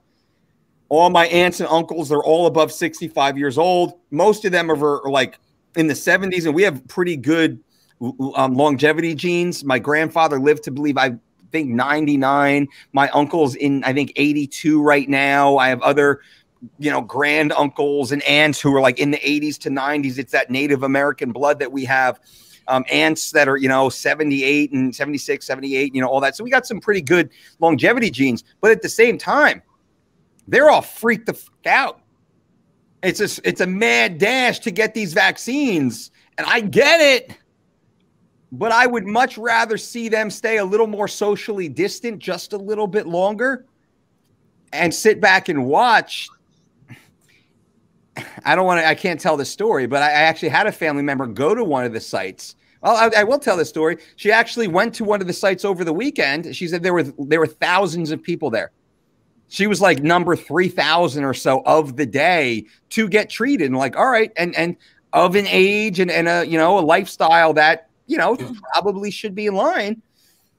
And somebody in the room who actually got one of the shots was actually taken out on a gurney, put in the ambulance and driven away.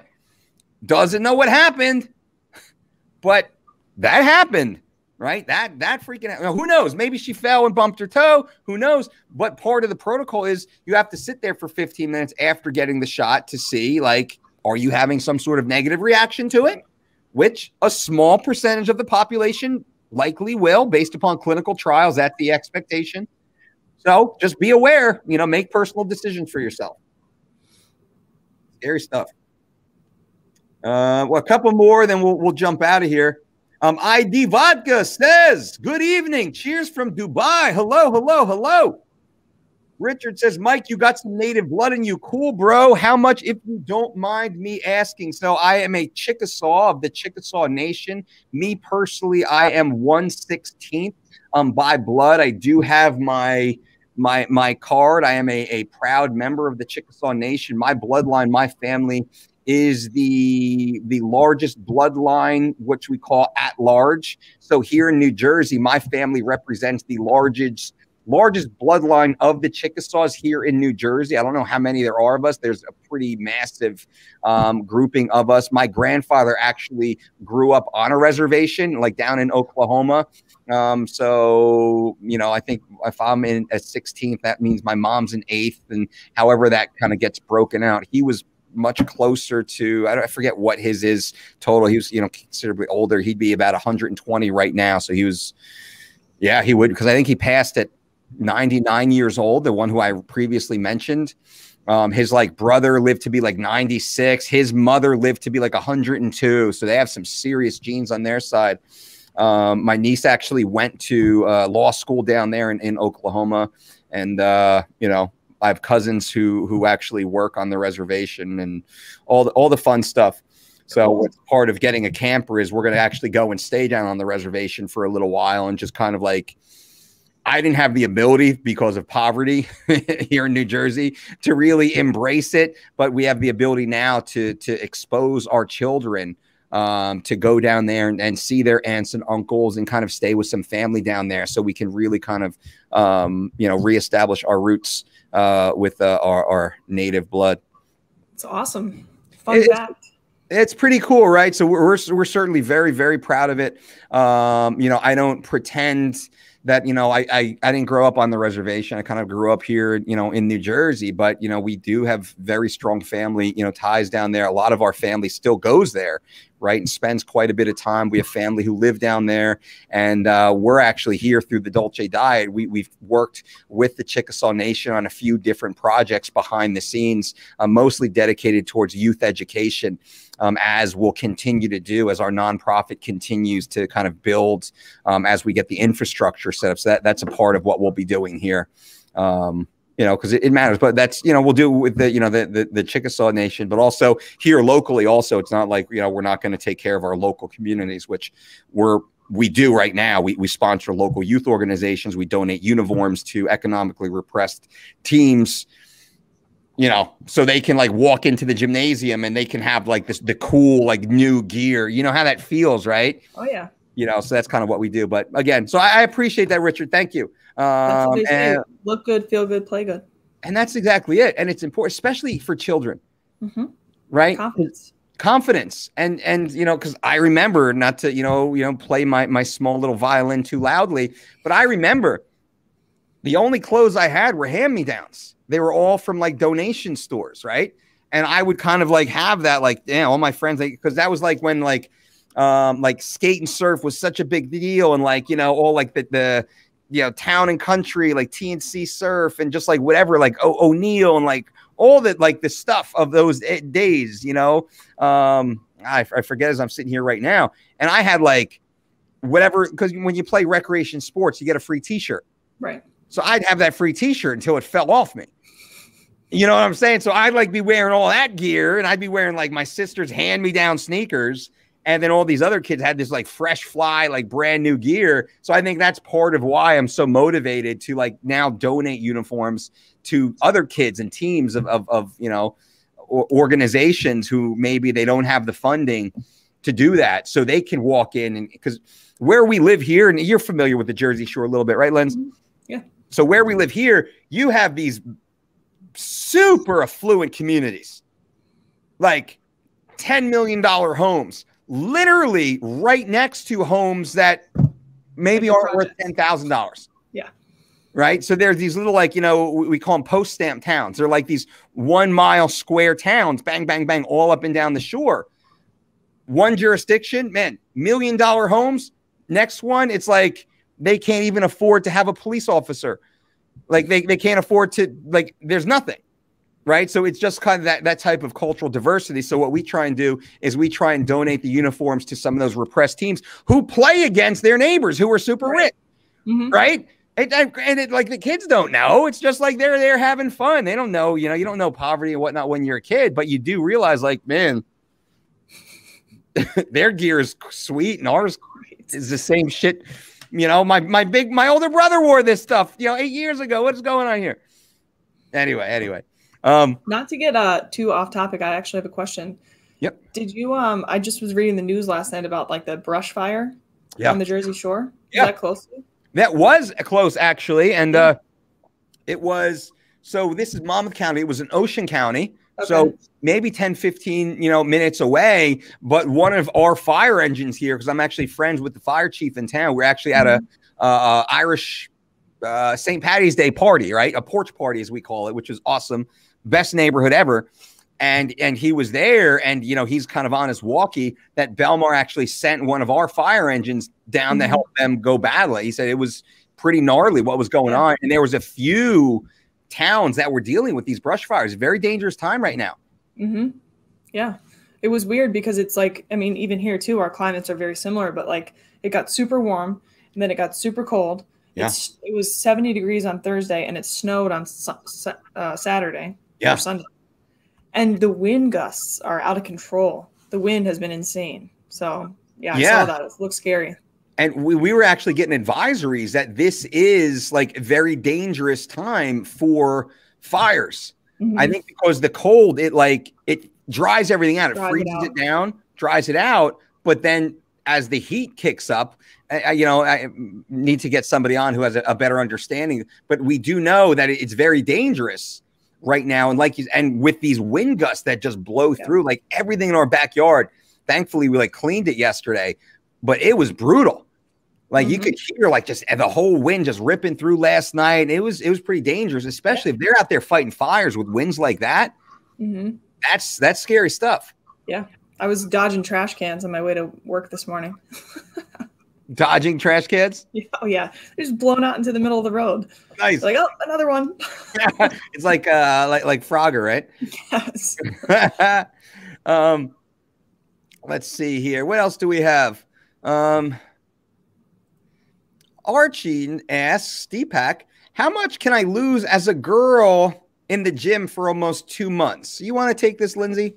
Yeah. So I mean, if we're talking about weight, it all depends on where you started. So, you know, if your goal is to only lose 5 pounds, it could be, you know, for a lot of people, it's not losing that is the goal, but it's a shift in physique. So you're getting rid of some of that excess body fat, you're adding some lean muscle tissue. So somebody could weigh the exact same after 2 months, but look completely different.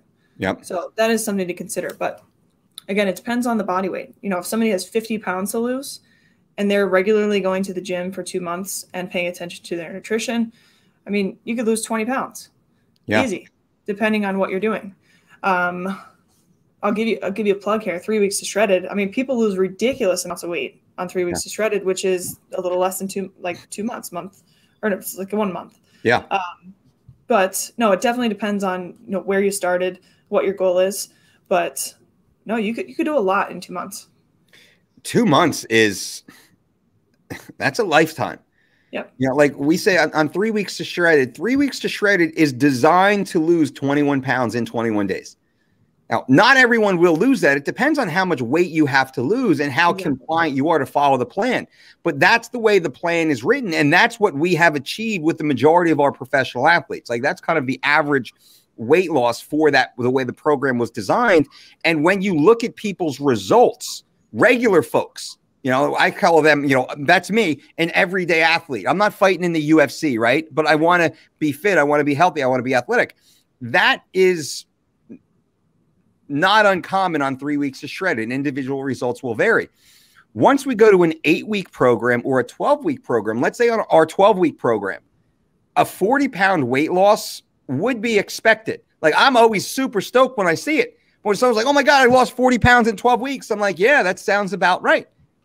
That's about what I would expect if you've done it and you had the weight to lose. Exactly. Right? If you had the weight to, like, I probably couldn't lose 40 pounds on the 12-week program. I would probably maybe lose 12 to 18 pounds in total because I'm a little closer to my ideal body composition ratio. But not that long ago, I probably would have lost more than that for sure, right? You know, get a little fluffy in the off season and whatnot, right? That's normal. So how much you have to lose? So for this young lady, for Archon, man, you can lose so much. It depends on what you have to lose. But what we say is let's focus on today. Let's make these decisions today. Let's get better today. Let's hit our meals today. Let's get our training in today. Let's get our sleep in today. Let's manage our stress today. And then the 2 months is going to take care of itself. Like that's really the big picture. And good for you. Keep going. Now, if you want, click that link below to the online weight loss plan. 3 weeks of shredded or living lean, the 12-week program. We have a 25% discount for you. Or if you want to work one-on-one with Lindsay, there's a link down there also to work one-on-one and have Lindsay actually create your most ideal best program. Or you can just do a 30-minute consultation one-on-one with Lindsay. That's all available. Click the links below and that's available for anyone as long as we have the time to do so. So these things do book out. You can be put on a waiting list and whatnot, and that's all fine. It's certainly worth it. Sean says, Dolce, do I get the Dolce shirt if I timestamp this since the legend Dave B is gone? Sean, yes, you do. Yes, you do. If you want to start the timestamps, definitely go in. Make sure you format it appropriately, like 0:00:00 hyphen, and then whatever topic we talk about. But if you do that, Sean, I will gladly and happily send you one of our Dolce Diet shirts, and they're super cool. Military green with a high quality, like gold front and back logo, super dope. So do it, Sean. I'm in, man. I appreciate that. Thank you. All right. We're 2 hours deep into this, so I think it's time to go. Wow, that went quick. Yeah. Guys and gals, you are freaking awesome. Wait, before we go, I did have to say one thing. This episode is brought to you by Certified Piedmontese. Go to Piedmontese.com and feed your family the same way I feed mine. Right now, use promo code DOLCE to save 25% on grass-fed, grass-finished beef with free delivery. That's Piedmontese.com. At Piedmontese.com. I almost forgot. And we get nothing. I get zero commission for that. So that discount is completely passed on to you guys. The Dolce discount code, you save 25%. Use promo code Dolce. That's completely passed on to you. I don't get paid if you use it or don't use it. It will save you 25%. Plus free shipping on orders over $99. Grass-fed, grass-finished beef. Every cut you can think of is there for you. This is the only beef that we eat. So I always love to share that. And a big thank you to Certified Piedmontese for making this available to our community. Lindsay, you have anything else to share before we get out of here? I don't think so. I'm ready for consistent warm weather. I always talk about weather, but I'm ready for the weather. I'm ready to sweat my ass off outside. Yes. I'm sick of this wind. I'm sick of this cold. I'm ready for it. I'm ready. With warm weather comes less clothing, so got to hit the gym. Got to get those curls going. Curls for the girls or boys. Girls, you know, curls for myself. Yes. I don't need to justify my physique for anyone else. And I agree. And summer's coming, right? Summer's coming quick. We've been saying this since December. Yep. Summer's coming. Now we're here in March, and we've had a couple days where it's like, uh-oh, like summer's almost here. Mm-hmm. And pretty soon we're going to be doing one or two more of these episodes, and we're going to be like, we told you. Yep. Summer's coming. Now people are inviting you to barbecues and pool parties and going to the beach and going to the lake and going to the river. Are you going to be the first person to take your clothes off? That's kind of the thing, I mean, you're not going to jail. You're following all legal laws of keeping things covered. But are you going to be the first person to put on your bikini, put on your bathing suit, and just go have fun with not being self-conscious. That's all that matters. Yep. Getting your body to the place that you are not self-conscious about. You look exactly the way you want to look for you. That's what this is about, right? You don't have to be a bikini model or a bodybuilding bro.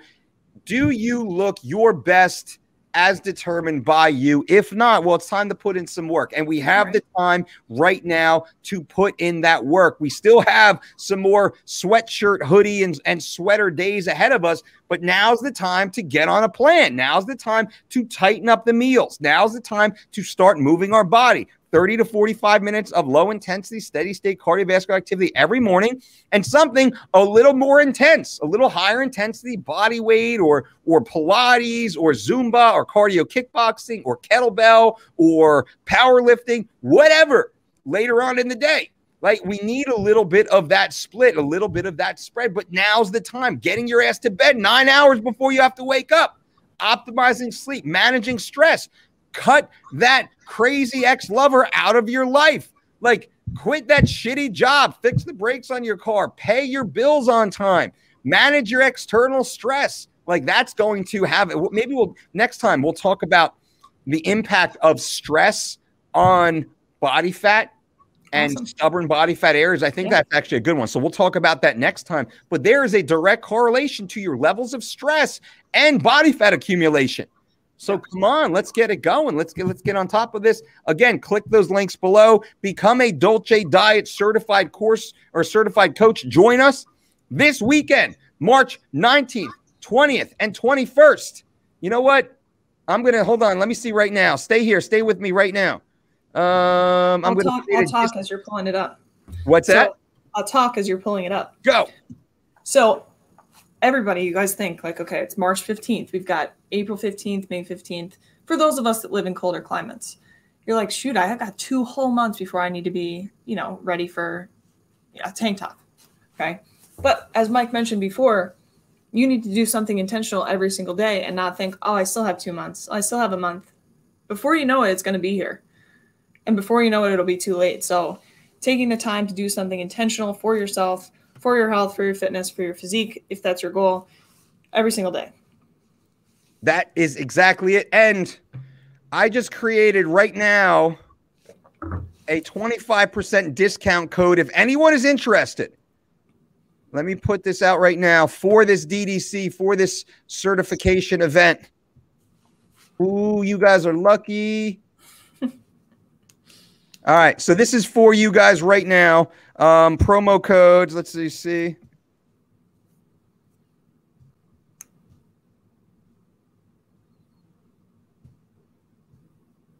All right. So I'm putting this down right now for anyone who wants it. 25% discount code right now for this next DDC, Dolce Diet Certification and Fitness Conference. Bam, there you go. Click in the link below. YouTube 25 is the discount code. You will save 25% to become a Dolce Diet certified coach, to join us Friday, Saturday, and Sunday during this event, live and remote via Zoom. Lindsay and I in your home. I mean, via the technology, of course, and having an amazing conference with you. So use that promo code if you are certainly interested. We would love to see you in there and take part of it. Anything else we got, Lindsay? I think that's it. I think that's it. Well, we will be back once again. Oh, wait, look at Joe. Wait. Oh, where did it go? Oh, there it is. Hold on. Down 65 pounds on living lean since late December. Joe 16. I'm actually screenshotting that right there. Bam, 65 pounds following our online program. That's the 12-week online plan. Click that link below. That is there for you. This is the Save 25% YouTube 25 code right there, DolceDietShop.com. Click on that. Get ready. I am excited for you guys to be a part of it. I can't wait to meet you, who is ever a part of the group. Just running through some comments. Jock, thanks for the episode, Coach. And Lindsay, Jock, thank you for being here, for being a part of it. Brian S., do not worry. You can go back and watch the live replay. Leave comments below the live replay. If you haven't, make sure you subscribe to this channel if you do not yet. Ben Boyer, again, Big Baller Ben, just saying thanks, guys. Killer, motivational, and strategic. You guys are the bomb. Much appreciated. Ben, thank you for being here and for being a part of this. Thomas Lowe will be ready for summer or ready for the DDC. Tom Lowe, excited to have you as a part of it. Lisa, be consistent, not motivated, because then you won't work out. Ooh, that's a good point. I like that. I like that.